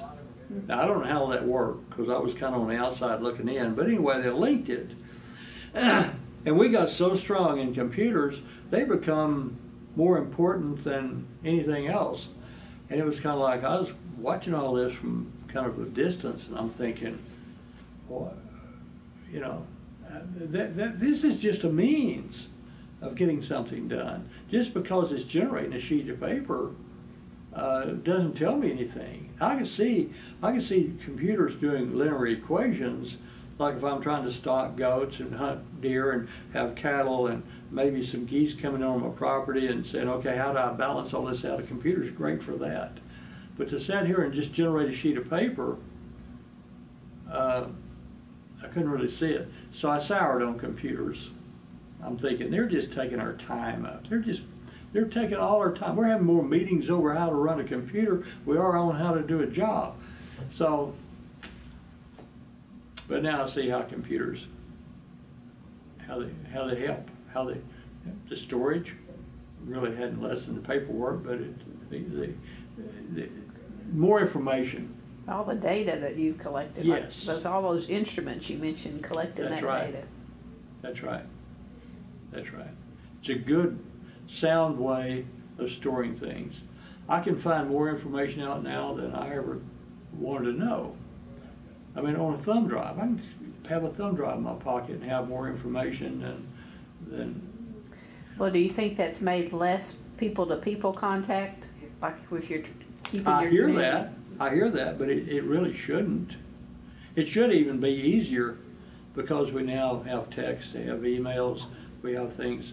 You know, I don't know how you'd put the word out, but you probably could find everybody in the county that had a computer and link them in on a common email and just send out the blast, you know, from everyone right then. Just hit a button. Everyone have a prescribed burn tomorrow. Don't panic. There you go. Well, we know newspapers are Yeah, going down. biting the dust in a sense. No one listens to the radio commonly, but if your own computer popped up or your phone had a text coming in, you would pay attention to that. And I didn't think I'd ever see it, but I don't see people without phones anymore. Pretty much smartphones. Yeah. And Well, and more farmers are using the mesonet for the weather and all sorts of things. Oh yeah. And the computer, I mean, even your tractors are computer linked these days, I understand. High tech. Very much so. And air conditioned. They're on air conditioned. I had a friend tell me that, he said, I just read the paper. I'm out there plowing, I just read the paper. Push a button at the end of the road and it plows within 2 inches of the... It's hard to imagine that from the time you're a 7-year-old doing it. Yeah. Yeah. Yeah. Yeah. So I think, what year were you born? 41. 41. You graduated from high school in 59. 59. And then went into the military in I went in 62 and got out in 66. 66. And then you went to various colleges and then graduated in Yeah. 70. Yeah. Trying to get my timeline. Yeah. You know, and I hesitate to even mention, I started at Cameron. Actually, I tried to start at West Texas State, and something happened, I don't remember now. That was my James Dean days. So I left there, I went to Cameron, and started back to Cameron. I went 2 years to Cameron. I went to OSU. I went out to Panhandle, went to work for Conservation Service. They sent me to a joint class between Hays State and Kansas State. 2 or 3 years later, I went to University of Nebraska and had some courses up there. So I've been lucky on that. I've seen a great variety. I can wear about any kind of ball cap now, or a t-shirt or something. And Why didn't you stay at OSU? that was a strange thing. I wrote a paper in a seminar. I think it was over, I don't remember, water quality or something. I can't remember what it was now. Anyway, it was to be printed, and I didn't know at the time, but I got an I in my course. I got an I. And I tried to call, and everybody's on vacation. The grades came out, and school was out, and I couldn't find anybody. So I got this I. And I tried to find out, why have I got an eye? And so it made me mad. Kind of silly of my part. So I just went out to Panhandle. I said, if you don't give me an answer, I'm not gonna. So. What was your major there? Agronomy. Still there? Yeah, I was still agronomy then, or I was agronomy. I only spent a year as a Chemistry major? Chemistry major, which was good. It's helpful. At least I got some better chemistry things out of it. But what happened on that eye is they had submitted it to a magazine for publication and never told me that, and put me an eye on my paper, on my transcript. That stands for incomplete, though. Yeah. Typically. I know it. I never did find that out, and I couldn't find the people. There was two instructors in that seminar, and I couldn't find either one of them. I mean, back then, how do you find somebody? You know, knock on their doors or a telephone call. Yeah.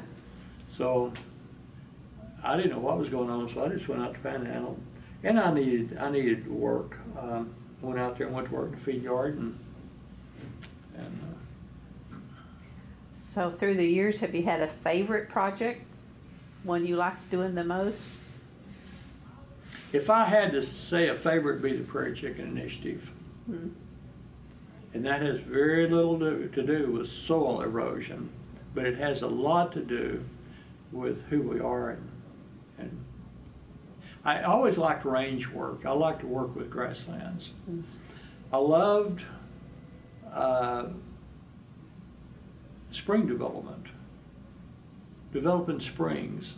That didn't make a lot of sense to people. Why would you like a spring development? I'm something about, you know, a spring is like bringing something to life. You know it's there, you know it has potential, but it's not really giving you anything, maybe a few little sedges, and you work on it and you get a pipe back in there or some gravel in it, and all of a sudden you start making water. It's like, whoa, now the little birds can have a drink, and I loved it. And I liked, as far as big time, I liked the Prairie Chicken Initiative. I liked the Wichita Mountains plan. That was a contract. Actually, they paid the soil conservation to go in there and do a plan. And the product of that plan was for those people to take their own people, mostly biologists, and they would have to recognize and know 5 plants, and then they could do their own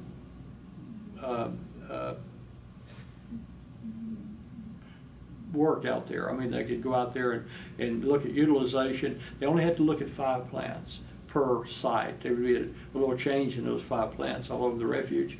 But if they knew the 5, they could go out there and they could say, okay, this plant is being utilized this much and this plant this much, and do a range survey on their own. Mm-hmm. We gave them the points and what to inventory every year, what plants to look for, so they didn't have to have a whole lot of knowledge.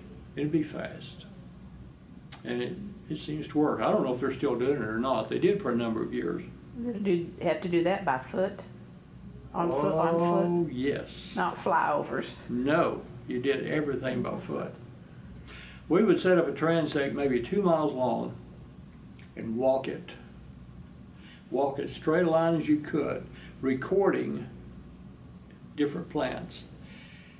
It was kind of a rough estimate, but you got a pretty good idea of what you were seeing across that segment. Then it would set up a small transect of maybe 50 or 100 foot, and you go down and you lay a tape, and you literally identify everything that hit on a 1-inch mark. That was just mind-boggling. So we just backed up from that, and we did a step, and when your left toe went down, you identified the plant there. And it became just about as accurate. Then we did one, we'd go out there and we'd throw a ring. We'd throw it randomly and do the identification within the ring.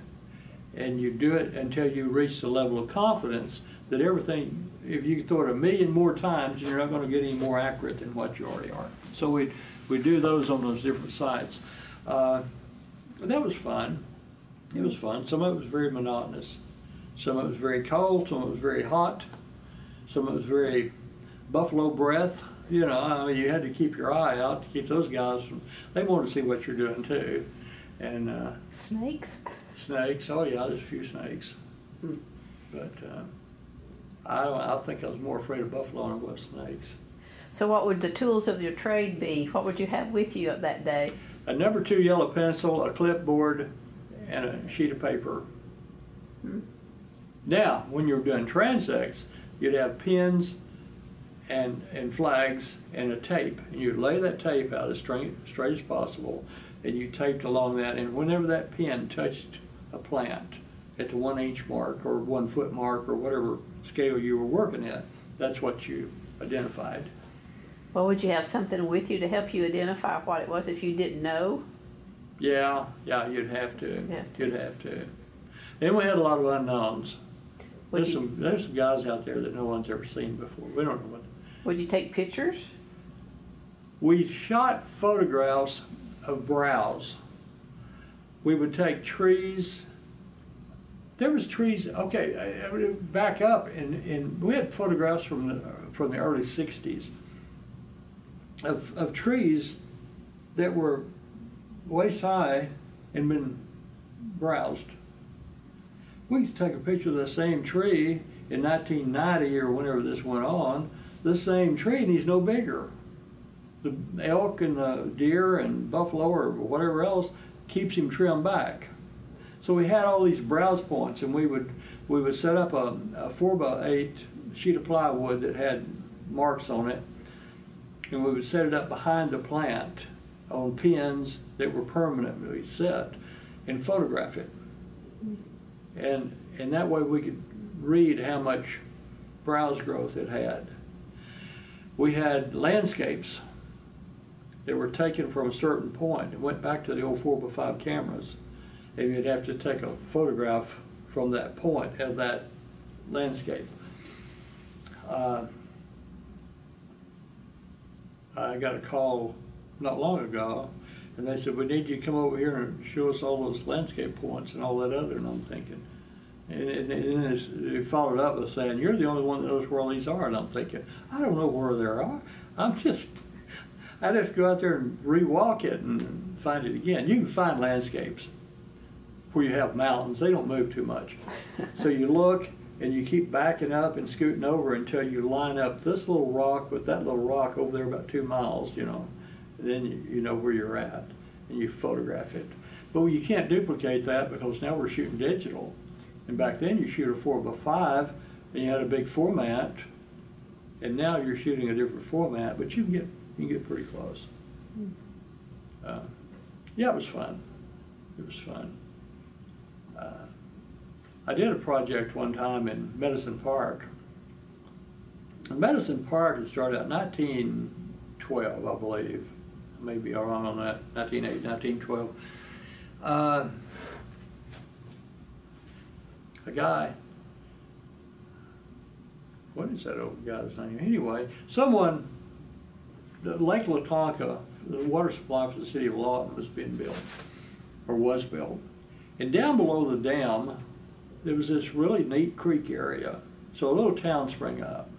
And this gentleman started having picnics out there, and he owned the land. So he'd bring people out, they'd have a picnic, whatever you do in 1912. So he started selling lots, and people started building little houses out there, and they built them out of these little cobblestones that are found native in that area. And so it grew into a cobblestone village.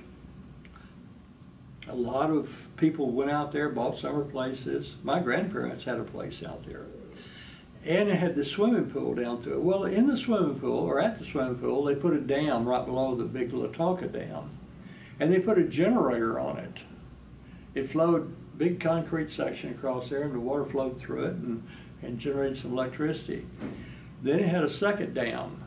And in that second dam, they put a pool section in and put water slides and all kinds of grand stuff. This 1920s maybe. Down below that, they put a third dam. I think there's only 3 on the low end, and it backed water up to this one, it backed water up to that one, that backed water up to that one.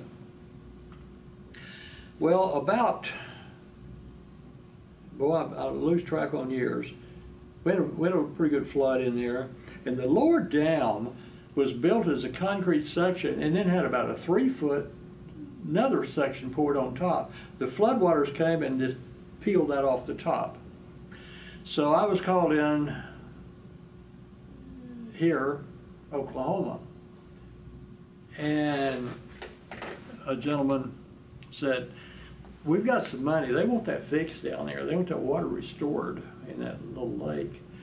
And we've got some discretionary monies out of the legislature. I got a check here for $38,000. Can you put that back in? I'll try.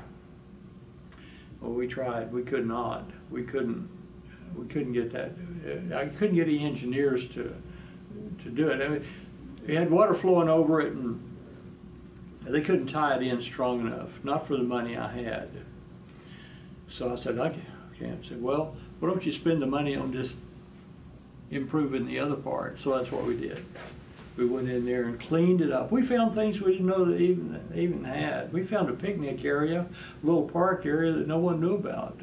We was digging around in there, cleaning brush out, and we found it. But you go down there today, and people are swimming in the pool, and we got the pool cleaned out. It's just a dammed up creek, but it's all gravel, rocks. They put trout in there, and they fish during the winter.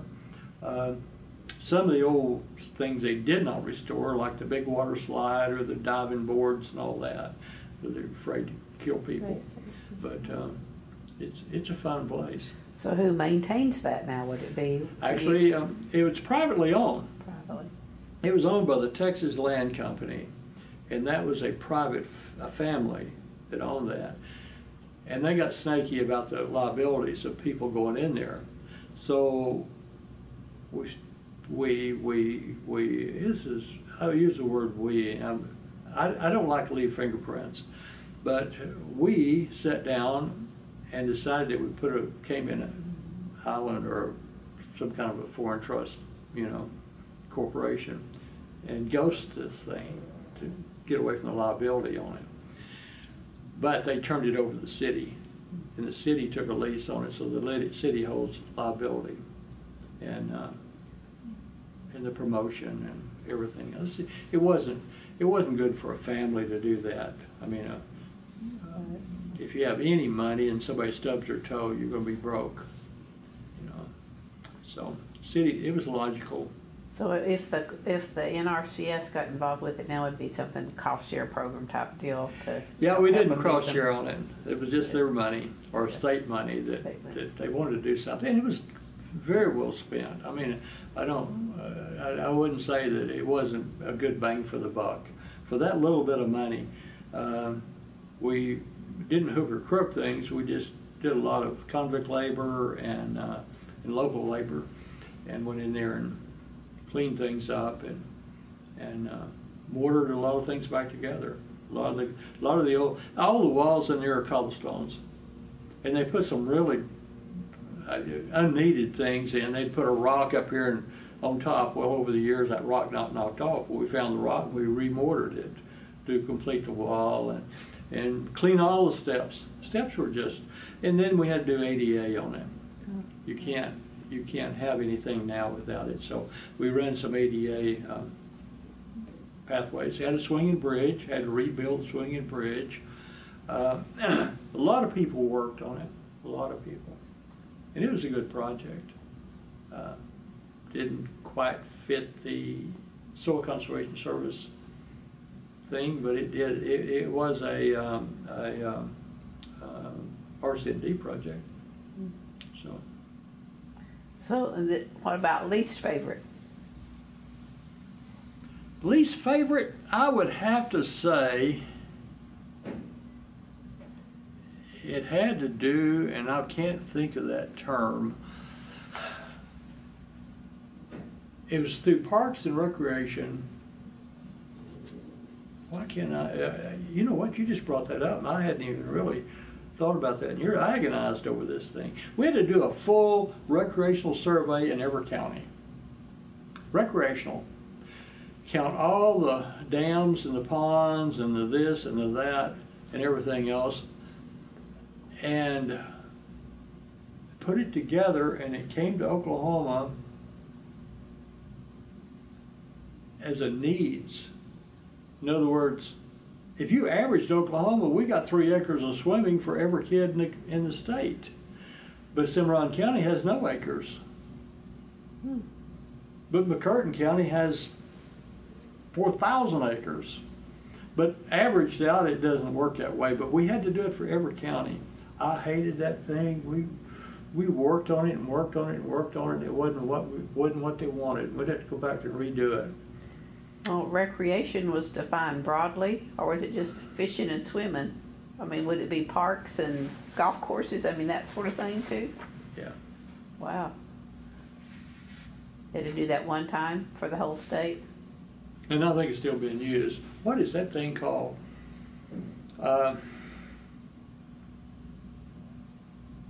I can't, it's just been so long ago, I can't think now. Well, it'll come But to I you know midnight. we agonized over it because we didn't understand it. And about what time period was that?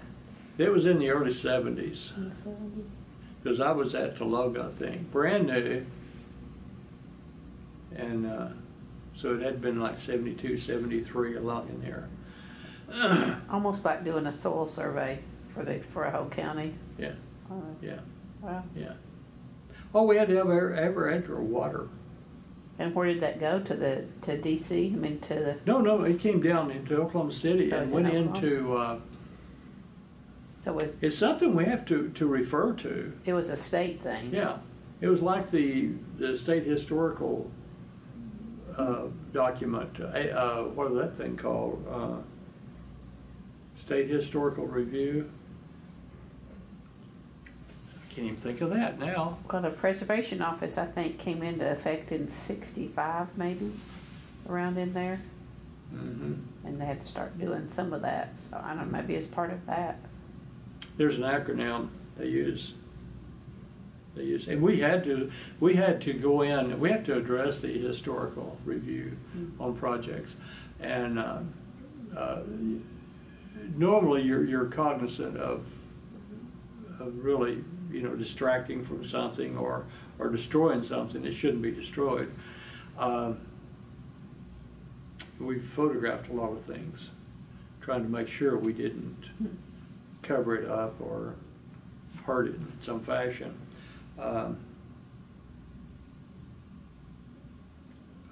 What was I can still hear Melvina say, "Where's your?" Yeah. I can't remember the name of it now. The same way with recreation, we use that Okay. that document. We'll Google it and find out. Yeah. I have Melvina's email address. I can Get Melvina. Tell she'll. Melvina and I were to meet the night of the bombing. We were to meet in Binger, looking at Highway 152 as a scenic byway. And so we'd been talking, and that was the night of the bombing that we were to meet. Scary. Yeah, she was in the building now. Yeah. And they were they in a staff conference? I know that Water Resources Board was in a conference for their monthly board meeting. It seemed like Marshall Gettings, his coat was hanging on that rack and in that window. I was a member of the credit union that went across the street in the Murrah building. And I was 16 out of that credit union. It's a sad, bad day. It was a bad day. She explained how she got out of the building, so it was, Yeah. hard for her, visually impaired as she is, to get out. So, yeah. Okay, something else Larry told me to ask you about. Okay. Dry fire hydrants. Oh, yeah. That was an RCMD initiative. We we work a lot with rural fire departments, volunteer fire departments, and they have over the years, always have. And one of the things that we bumped up against is ISO ratings. And the ISO ratings are an insurance rating that tells how effective, efficient a fire department is. But insurance companies go with those ISO ratings to set your rate. So the lower the ISO rating, the greater the rate is to the landowners and homeowners. One of the issues we always have in the rural fire departments is the issue of water, getting water, having a supply of water. Cities have hydrants. We don't have any hydrants in the country. We have a lot of water out there. Sometimes it works that you can tap that water source. We had a lot of them that went out and they would try to tap a water source and suck up a bunch of trash, and they'd get their pumps and their nozzles and have all kinds of problems.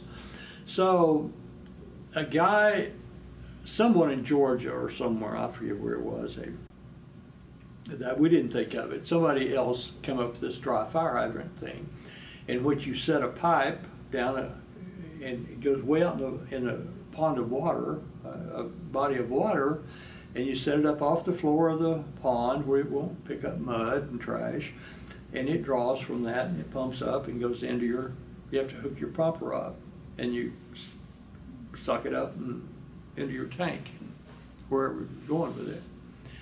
Well, certain fire departments really it went well for them. They could do it. And we were on the margin. My area was from Oklahoma City south, McLean County down Grady, Caddo down south. Some of the counties really worked well, and others didn't have enough sites, or you didn't want to, or they already had a water supply, or various other reasons. We only put those in really, really solid in 2 or 3 fire departments. Made a big difference. So we put them in a lot of other places, but we didn't saturate it. To get an ISO rating, they have to set up and they have to deliver so many gallons of water for a certain length of time. And dry hydrants then allow them to do that in some cases. They don't, ISO individuals or the people out there observing don't care where the water's coming from. They just want the water there. And so anyway, we did some and put in a lot of them. Actually, we made a film. We got the OOHRP group to film a how-to put in a dry fire hydrant. That was through the good graces of the Soil Conservation Service. It's resource protection. But they would usually be put into watershed ponds or We did put reservoirs? some into watershed ponds, but the problem with the watershed pond, there's such a fluctuation of water, height-wise on the pond size. We put one in below in the plunge basin below the dam. Actually, Mobil Oil paid for it. Mobil Oil came to us and says, "Can you put one in there?" I said, "Yeah." So we'll give you the money to go do it. So we did that. We put one in the top side. The dam, it was a watershed site that didn't have a lot of fluctuation. So we put one in there. That was at Naples, east of Chickasha. We put them in all over. They were more fun in the summertime to put them in than they were the wintertime. In fact, I got to where I couldn't even hardly. We got some really cold days, and some of them. Empire did a number of them. Ringland did a number of them. Bridge Creek, right here south of town. Some didn't put any in. Just said we don't need them. So. Well, were the watershed folks for it or against it? Never did ask them. No, we did talk to them. In fact, I had Figured they'd have an opinion. I spoke, no, I didn't. I should take that back. I wrote it. I was to speak at a watershed conference in Kansas City. And it just happened to fall on a date my youngest son was graduating high school.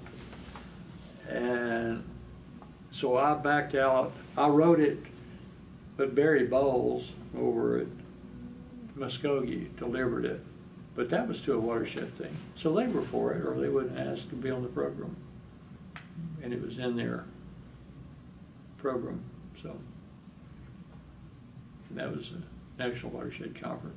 It wouldn't hurt anything. It just was, your vertical height was such, I mean, you have to pull a vacuum to get your water out, and your vacuum becomes more vacuum necessary to get it at a greater height. So it was kind of, as long as we keep it at about a 5-foot height, we could get it into the pumps really quick. Get past that, and there was no check valve on it. You couldn't backfill it and get your water up, so you had to pull a pure vacuum on it.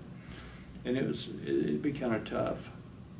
Well, it seems like it would be an economic development type issue too, and goodwill for the communities you're trying to. It is. To build up that relationship. It is. And it was a lot goodwill, because we put no restriction on the use. They could go out there and test their pumps on it. If it's on a farmer's place, we told them, so you want to put a hose on it and irrigate your garden. You're not going to hurt it. You're not going to wear it out. Just have to modify the connection and put a 2-inch on it and start watering your garden. Water your cattle. Do whatever you want to with it. They were, dry fire hydrants, they were. Okay, and then the other thing we need to talk about is minority recruitment. When you were at Duck, I guess that's the longest time span you were in, did more women and minorities come into play? I was trained as a recruiter. I never went to a college, and we never had any applications, so I never did go from Cameron. I was a recruiter of Cameron, and we got people out of Cameron, but for some reason I didn't get it. We got a number of minorities. I can't, it's hit and miss on anyone you hire. And I can think of a number that we hired that were genuinely good employees. And there's no way of knowing of where they're from or who they are, of how they're going to work out. Some like to work and some don't. So you can't really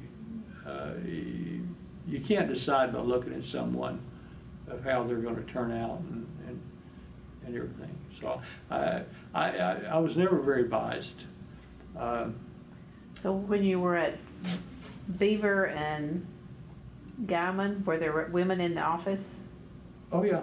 I mean, yeah. not secretarial, but no. Like soil conservationist or whatever. No, that came along later. It was only after I got to Duncan that we had that. In fact, the first one was a bust. They interviewed her and asked the wrong questions, and she sued, and came on later.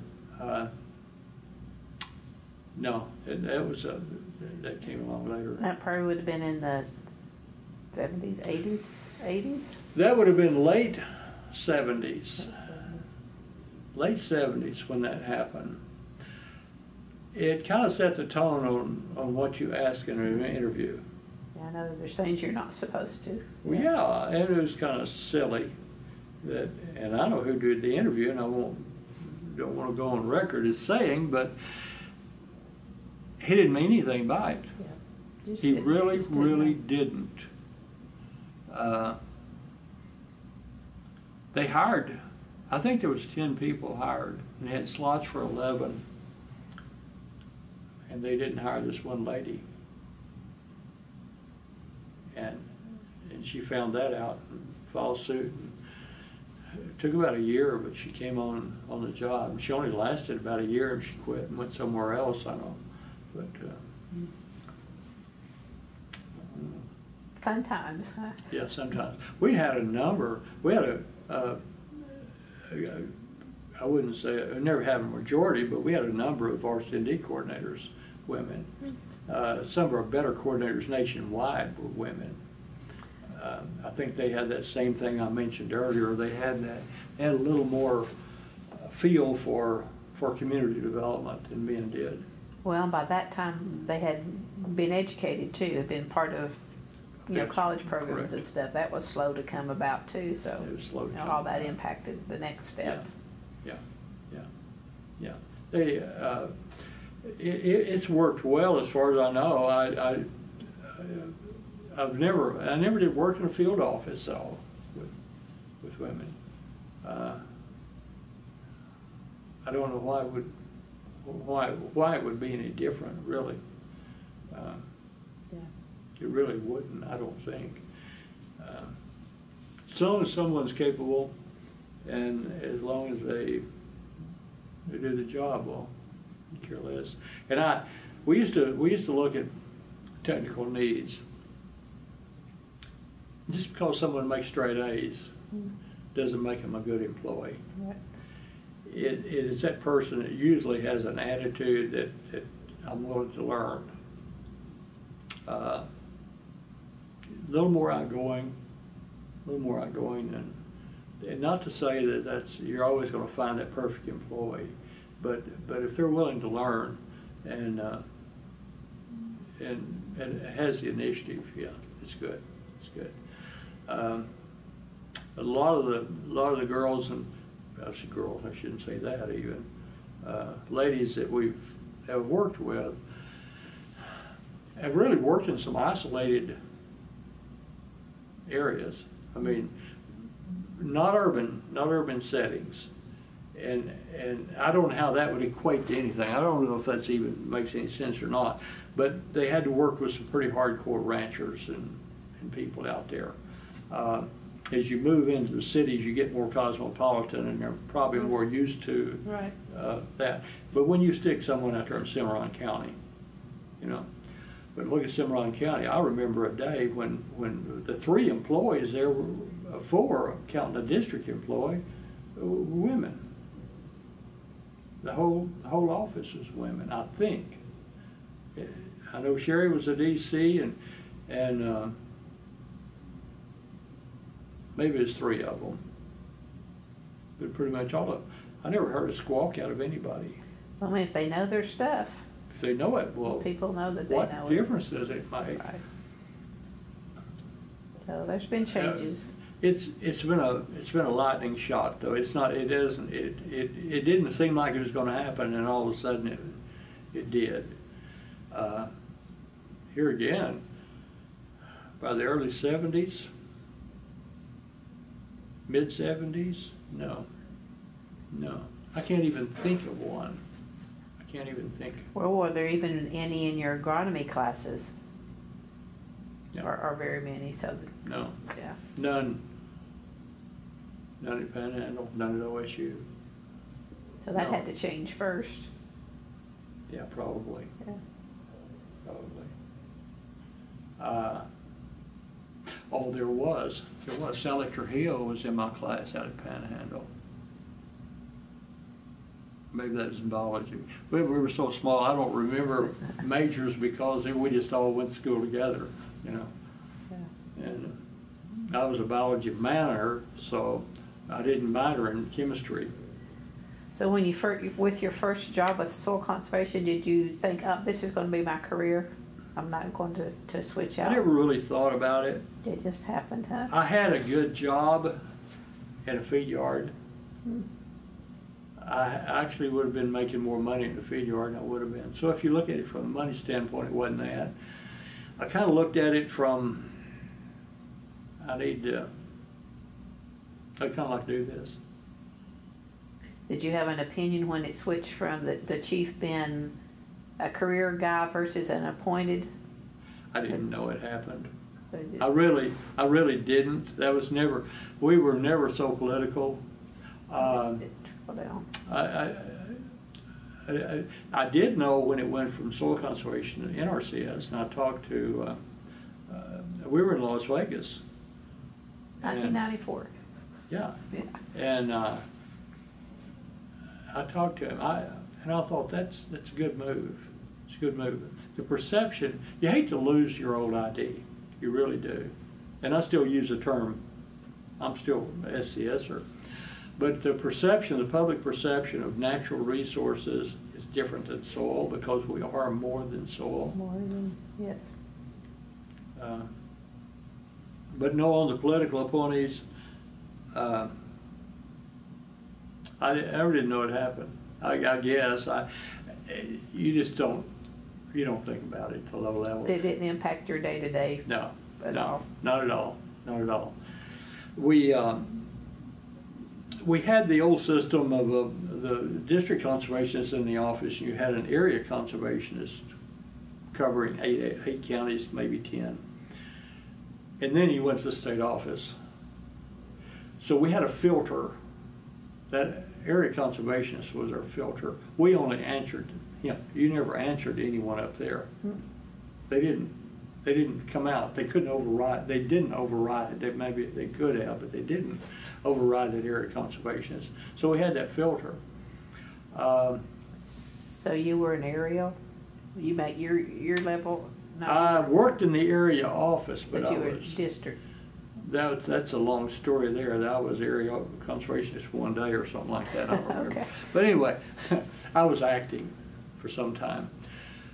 But we had that filter, and we came out of a military system. The old CCC camps were military. We came out of that in 1936, 7, long in there. A lot of the old CCC guys came over to the Soil Conservation Service. They were still there in the 50s, 60s, 70s. So it was John like, Bailey. yeah, I was a private, you know. They were, and they didn't say it, but that's, you know, we could have very well been wearing uniforms like they did in the CCC camp days, and I would have been a private, and they would have been the majors and the colonels and generals and on and on and on. I don't know that that's good or bad. I was used to that structure, so it didn't bother me one way or the other. And they become protectors of us. And if you dummied up out there, and we all dummied up in some way at different times, and they kept those people up there. I'm pulling the wrong direction, but they kept them off of you. Yeah, very seldom. So. You got a lot of memories. Yeah, yeah. We've covered a lot. Is there anything else you want to? I ran out. If you talk about it, I'd probably think about something else, but I'll let it go at that. Well, if we're not, I'll ask my question. You know, when history's written, what do you want it to say about you? Left no fingerprints. I really never really ever wanted my photo on the wall. I didn't care. That didn't matter.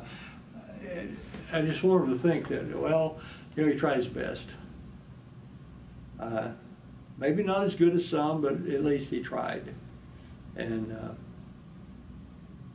no, I don't want any. I don't want to leave any fingerprints. I don't want to say that's, you know. Other than to say that you helped make Oklahoma better. We hope. Yeah. We hope. We hope. I don't know if it's a compliment or not. One day, and I'll mention this, the little common reed, Phragmites is a genus, and you see it up and down the streams now. You don't see it so much. You'll find it on the Cimarron River, you'll find it Canadian. If you go to Sugar Creek, you'll find it all over the place. And someone said, you know where, said, I was telling someone the other day, you know where all that come from? Said, that Stan Rice brought all that in here. I'm like, well, I did. Now, I don't know if that's good or bad. It's kind of like who brought kudzu in to the southeast. We thought we were doing right at the time, and it's done a lot of good. But I'm sure those people trying to get to the creek don't like it because you got to wade through that jungle. But we planted it. We planted it everywhere. And the only time the state office even knew we were planting it, one time we requisitioned some. I think it was $615 worth. We bought it off a guy in Jackie Eubank, Breckenridge, Texas. The rest of the time we begged, borrowed, stole it, dug it ourselves. We planted it everywhere. And unless you're really looking at the streams, you never see it, but it's a tall thing. It's got a real feathery head on it, kind of like pampas grass. You'll see it along the streams. Well, what we're trying to do is stop that stream bank erosion. Hold that stream bank in there. What, did it work? Yes. Maybe too aggressive at times. Well, prescribed burns would help with that too. Turn cattle in. They'll eat it. Oh, yeah. Or goats. Yeah, or goats. I don't know if a goat will eat it or not. I don't know if they're tough enough. But we planted a lot of trees. We had one job. We planted 114,000 trees on. Wow. And I don't know, truthfully, I don't know the state office ever knew that it happened. It was not an official. What was the purpose for planting that many? There was, under the endangered species, there's a little guy named Red River Shiner. And we found a area down on the Red River that was an old lake, ancient lake, that broke through the sand hills. So when the erosion started, it just swept up through there, and it was like many miles of gullies fingered out from that. Worked up through the old lake, back up a county road, 1/2 mile up a county road, washed it all out. So the only way we could fix it was to plant trees, basically, and then do some other work. But we didn't have any means of paying for it. So we submitted a proposal, and it came through the Oklahoma Forestry Service to EPA to plant the trees for erosion control. And they came back, they approved the initiative, approved the plan with some stipulations. We couldn't use commercial type equipment. They didn't want you going in there and doing some big time stuff. So we did it by hand. We told them, so we'll just do it by hand. Okay, so we hand planted that 140, we actually cheated a little bit and used a tree planter, but that was okay with them. And EPA funded it, and we planted that. Are they still standing? Oh yeah. Oh Looks pretty yeah. from the air, I bet. Yeah, you can see it. You can see Various kinds of trees? Or all? Well, actually, mostly black locust. We did put a few ball cypress and some red oak. Ball cypress where we draw beaver in there, because they love ball cypress. We planted some trees for beaver to eat, so they'd come in there and help us out. If you can get a beaver to move into an area, it makes our job easier. No, but they build dams at spillways. Well, And block the dam. The watershed folks will. They don't like them, but I do. We put that, what had happened on that lake, the sediment was about 22 foot deep. Mm-hmm. It worked down through the sediment until it hit the bedrock and stayed, then stopped on the bedrock, and the gullies went down. They come up in that old lake area and fingers come out. Well, that bedrock had, where the moisture would go down and hit the bedrock and then come out. So we had moisture down there. So that's the reason we wanted the beaver in there, to plug that up and flood the area.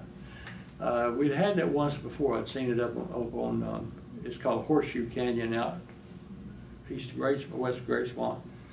And the beaver had really done a great job in that area. It just dammed up, just made a big swamp up in this canyon. And still there, still works. Wow. So. And it was because of the red shiner, you said that? It's called the Arkansas River Shiner. What is that, a fish or? Yeah, it's a fish. Now here's what happened. I left out part of that. The gully section, and it accumulated water down there and ran down toward the river. And we walked down there looking at it one day, and as you go down the river, it's over this broad section of red beds, and it drops and everything. And these little shiners were up in there like mad. That's where they were spawning, up in these wide area because the red beds are basically flat. So this thing may be wide as this room, maybe 30, 40, 50 foot. And the water be coming through there, just a skim of water. And have little poles and everything, and these little guys are all up in there doing whatever they're doing. So I convinced the EPA, I said, this is a fisheries. Arkansas River Shiner Fisheries. That's where these guys are. Oh yeah. And so then we put the trees in to protect that fisheries. I don't know. I'm assuming it helped them. I don't know. It wasn't my job to decide if this thing really worked or not. We go back to see if they were still there. I've gone down there. Yeah, the trees are growing well. Are the fish? Are the little guys? I didn't go that far down there. I know they are. They'll take care of themselves. You don't need me to go down there. You've had your finger in lots of things. Yeah. Not fingerprints, but your finger My in a lot of fingers. I just stay on the background. I don't. We did a lot of tree planting, gully erosion, tree Oh, planting. by hand, that took a while. It does. It does. We had a lot of prisoners. Okay, free labor. Free labor. Huh. Yep. We did a waterway at Davison, Oklahoma one time, and we used the prisoner gang that was the photo op gang, the ones that put the stripes on, and the guys riding a mule with a shotgun, and they're riding in a wagon. Yeah, they literally sprigged this waterway by hand. We put the sprigs in a trailer, and they pulled them out and shoveled them in, and like a half mile through there. They did it by hand. As long as I got it done, I didn't care who did it, and I didn't care how much publicity they got out of it. Right. So, we did a lot of wetland work, restoring wetlands, like Hackberry Flats. That was one I was not very popular, because I was accused of instigating that thing. And maybe I was, I don't know, I didn't think so, but anyway. Hackberry Flats, 8,500 acres in Tillman County. I think it's 8,500 in Tillman County. And it went from private ownership into the Wildlife Department using Ducks Unlimited and Wildlife Department monies. And they restored it as a wetland. It was originally a wetland. It was drained like 1921. And so they restored it back as a wetland. It's a good sized wetland. Why wouldn't they like that? Well, there was a couple of reasons. One is farmers,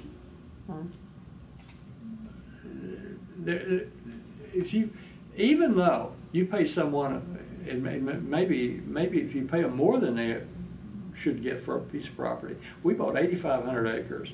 We stuck a lot of money in a lot of people's pockets. They went over here 2 miles and bought more land. Well, when that happens, you drive the price of land up. So all the neighbors are mad because you paid this guy money to go out there and buy land that he really wanted. Oh, okay. So you get that sort of thing. Some just didn't want to sell out. That was home, and they didn't want to sell out.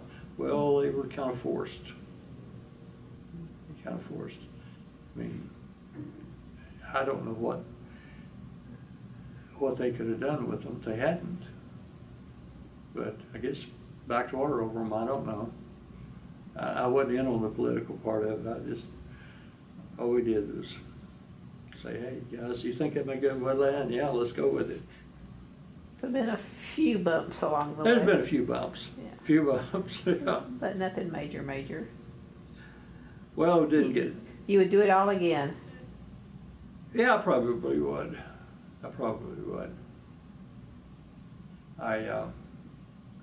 Yeah. Yeah, there's a few stories I'm not going to tell. Usually my good stories are told on someone else, though. Someone else did it. I wasn't there, but there were some really good stories. Well, it's taken a pretty good army to get all of this done. Oh, I mean, my goodness. However many years Oh, yeah. from the 30s and so. You know, Yeah. I think our area, 8 counties, we used to have like 65, 75 people in that. Not nearly that many today. But we had watershed offices, we had construction offices, we had extra offices. Yeah. The bulk of the work was done during that time period. We'd like to think so. I don't know that. I don't know that. It was a strange, we had a strange phenomenon there for a while. We had a state conservationist. He actually became state conservationist here later. I think he was from Virginia at the time, Bobby Jack Jones. And Bobby Jack told me, long before he came back to Oklahoma, that Caddo County, right off down here, southwest of here, Caddo County did more work than a lot of states. That was on the ground physical structures, dams, pipes, you know, this, and everything else, than a lot of states. Now, not to say the other states weren't doing good, and they were doing different type of work, but we were talking about structures, the need for going out and surveying and contracting and getting somebody to build it. Is that the county where Sugar Creek is? I didn't work, I worked in Caddo County, but not, there's 3 field offices in Caddo County, there's 3 offices there. Big. That's how much work they had. It was in our area, and I worked there. I wrote, well, since I retired, I wrote a hazard mitigation plan there. In fact, I wrote 2 of them. But that's been my work after I retired. I don't know if that's good work or not. That's my least favorite thing I've ever done in my life, is writing those plans. Parts of it is a lot of fun. Public meetings is fun. I love public meetings. The only time I don't like public meetings is one time we had a flood. I was working in the refuge at the time. We got a rain. It rained in the refuge. Didn't even rain down. It didn't even rain on Highway 62 down 8 miles south of the refuge. But here comes all the water. So we got a town down there that gets a lot of water in it. And they're demanding to know the answer to this. So we go down there, and I'd call Don Vandersloppen, my boss in Stillwater, and I said, Don, we're having a meeting with the city. And so he comes down there. And we're in this room. It's in August. It's a little bitty room, not much bigger than this. And there's about, probably about 107 people in there.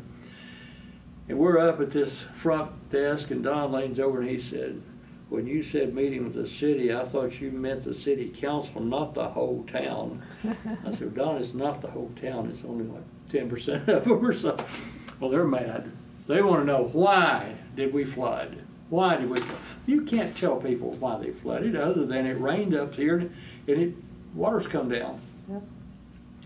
Well, we heard stories like, well, it didn't flood before they built Lake Texoma. Okay. You just got to go with it. Okay. And finally, it wasn't pretty. We didn't have anything to do with it. We were just trying to analyze why they flooded. SCS, we have that's all Fort Sill between here and the refuge. We have nothing up there.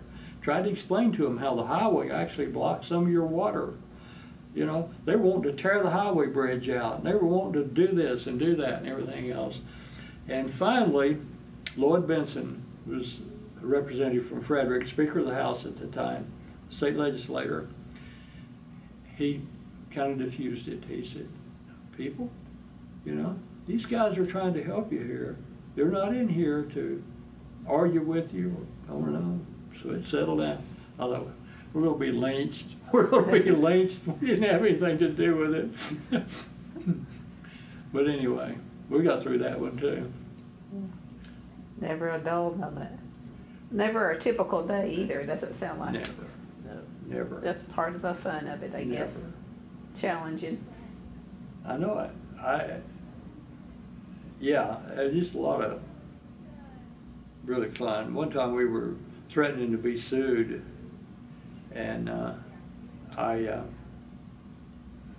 don't know, I called the state highway department and asked them if they had they said, well, we changed the elevation of a stream. we'd done something, I forget. Anyway, I called the State Highway Department, and just so happened they had an elevation of the floor of a bridge. So we could go off the floor of the bridge, and when they built that bridge, they'd taken cross sections. So when we went back and re-cross section, we hadn't changed anything. So I went back to farmer and I said, here's what's happened. Here's the way it was then, and here's the way it is now. Well, what happened over there? And I said, I don't know what happened over there, but we didn't change anything. So I thought, boy, not that I would have stood anything personally, but when you get a lawsuit, you know, it's just not any fun. That's not fun. No. No. Well, thank goodness there weren't too many of those. Yeah, you More hope good done than not. not. That's right. Right. That's right. Nobody got shot or threatened or anything like that. Yeah. We had a gentleman that lived southwest of Apache that he played left field, deep left field. Had a little bit of mental issues. And he would just come undone every once in a while. And we'd have to go out and talk to him. We were kind of the moderators. He didn't dislike us, but he disliked everyone but us. Didn't get along with any of his neighbors. Didn't get along with the guy that graded his road. Didn't get along with county commissioners. Didn't get along with anyone, but we would kind of keep him settled down. So we'd have to go out there. Well, we get him, he gets into a squabble over something, and the guy grading the road, motor patrol operator, comes down through there and he stops him. He's got a gun. So he stops him, tells him he has nothing against him personally, but don't be grading that road because of something going to happen. So the guy quits and goes back and calls his boss, and his boss calls my boss. My boss says, go out and talk to Earl. I don't. Oh, what's happened? Well, he says he's stopped a motor grader operator and said, didn't really threaten to shoot him, but he had a gun. Okay, what are we going to do when I go out there? Well, let's go out there and talk to him. Why me? Why me? I guess I'm expendable. Go ahead. So I take a young man who's now a state conservationist. But anyway, I take him. And he's not been out there before. I've been out there 3 or 4 times, and I said, and he pulled up and it's kind of a circle driveway. I said, here's what you do. You get up to where you can barely see that back porch, and you leave this pickup running. I'm getting out. I'm going to leave this door open, go around the corner of that house, and if he comes out with a gun, I'm going to try to beat him to the corner of the house, and you take off, and I'm going to jump in this pickup. So I had him scared. And I didn't know what was going to happen. I go up there and knock on the door. Here he comes, just happy to see me as he could be. You know, nothing. No shooting, no running, jumping in the pickup. No having to get out of there. But boy, I tell you, it was scary. It's good to have a plan, though. It's good to have a plan, but after I explained my plan, he was like, I don't know about this. Leave it running. We don't want this thing to be hard to start, because we're going to be sitting ducks if he comes around the corner of that house. We had a file on that guy. Had to be that thick. Every time you went out, you had to document it? Oh, yeah. You had to write letters and letters and letters, because he would protest all the way to Washington, and when he come back down through. Then I had one time in the town of Indiahoma. The guy, I'd never really talked to him. I'd seen him, and the guy was moving a house in, and I was over there one day doing something, and he said, well, I understand that water coming off that hill might cause me some problems. I said, well, just put a little wrinkle around your house. You know, you don't have to have anything big, just do it like this, as a courtesy over a hamburger. Well, he did. Water gets up. Didn't bother this guy at all, but the guy across the road, in fact, it didn't even go over the road. It went come down the ditch. It got this guy's house, or said it did, got under his house. So he's asking his neighbors, who was that over there the other day helping you? And he said it was me, told him my name. Well, he found out who I was and called my boss. And after I'd talked to him, I went over and tried to talk to him. And he talked a while and then told me about how he was the CEO of a large company in Houston, and he just moved back up there to die, and the radar men were out to get him, and on and on and on and on. So anyway, so my boss goes over to talk to him. He comes back, he's laughing. He said, he said, you were sitting duck. Said he had me convinced you had ruined him until right there at the last, when he gets telling me about that thing he's got implanted in his roof and they're going to bomb him one of these days. He said, yeah, it was the only thing that pulled you out of the hot water. Oh, it was something though. Yeah, he said, he was out there one day and he said, don't look up their hill. I said, why? He said, they're watching us. I said, they are, yeah. He said, they're watching us. I said, that house up there, I said, I'm not gonna look up there if they can see us. I said, that house up there, said they got a telescope set up and they're watching me. I guess if you don't strip off, you don't have too much to worry about. Yeah, paranoid is. Wow. So you got those kind out there. Yeah. Yeah. And those were the days before cell phones where you couldn't have called for Yeah, you quick help. could get your, yeah. Couldn't get help quick. Yeah. I need to get you in touch with another guy, a DC we had. He's retired now, and he went out on a lady's place one day, and she was carrying a sunflower, big old sunflower stalk. She said, you know why I got this? And he said, no. She said, well, the emperor lives down there. He's got a ray gun. He says, as long as you carry a sunflower stalk, it doesn't hurt you. If he shoots you, it don't hurt you. So then he's talking to her about a plan, about something, and said she just went, he said, I thought she's having a heart attack. And the emperor had shot the ray, but hit the sunflower stalk, but enough of it come off to really cause her heart to palpitate or something. That's what she tells him. I said, what'd you do? And he said, I got out of there as quick as I could. And said, I didn't want to be shot with a ray gun.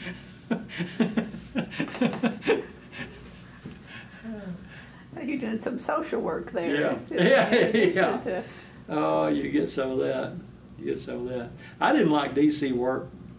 I didn't like to work in the field for one simple reason. I didn't like dogs. I mean, I like dogs. I didn't like biting dogs. And most people out in the country had a biting dog. Now these dogs didn't get to see anybody, so they just wanted to bite on something. And when you pull up in the yard, they'd be I'm saying, getting out. You know, I'm not doing it. I hated it. I hated to walk up that door if I thought they were home and knock on it. You know, you'd like to carry a gun, but a government employee shoots dog, wouldn't that be fun? Yeah, take dog biscuits. I don't know. These guys, hey, some of them mean they wouldn't even know what a dog biscuit was. You'd eat a rabbit. So those were tricks of the trade you had to learn too along the way? Is that what they do? No. Mailmen? I don't know.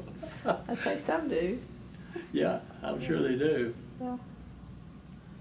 Anything else? I think not. All right. Well, we thank you. It's been great.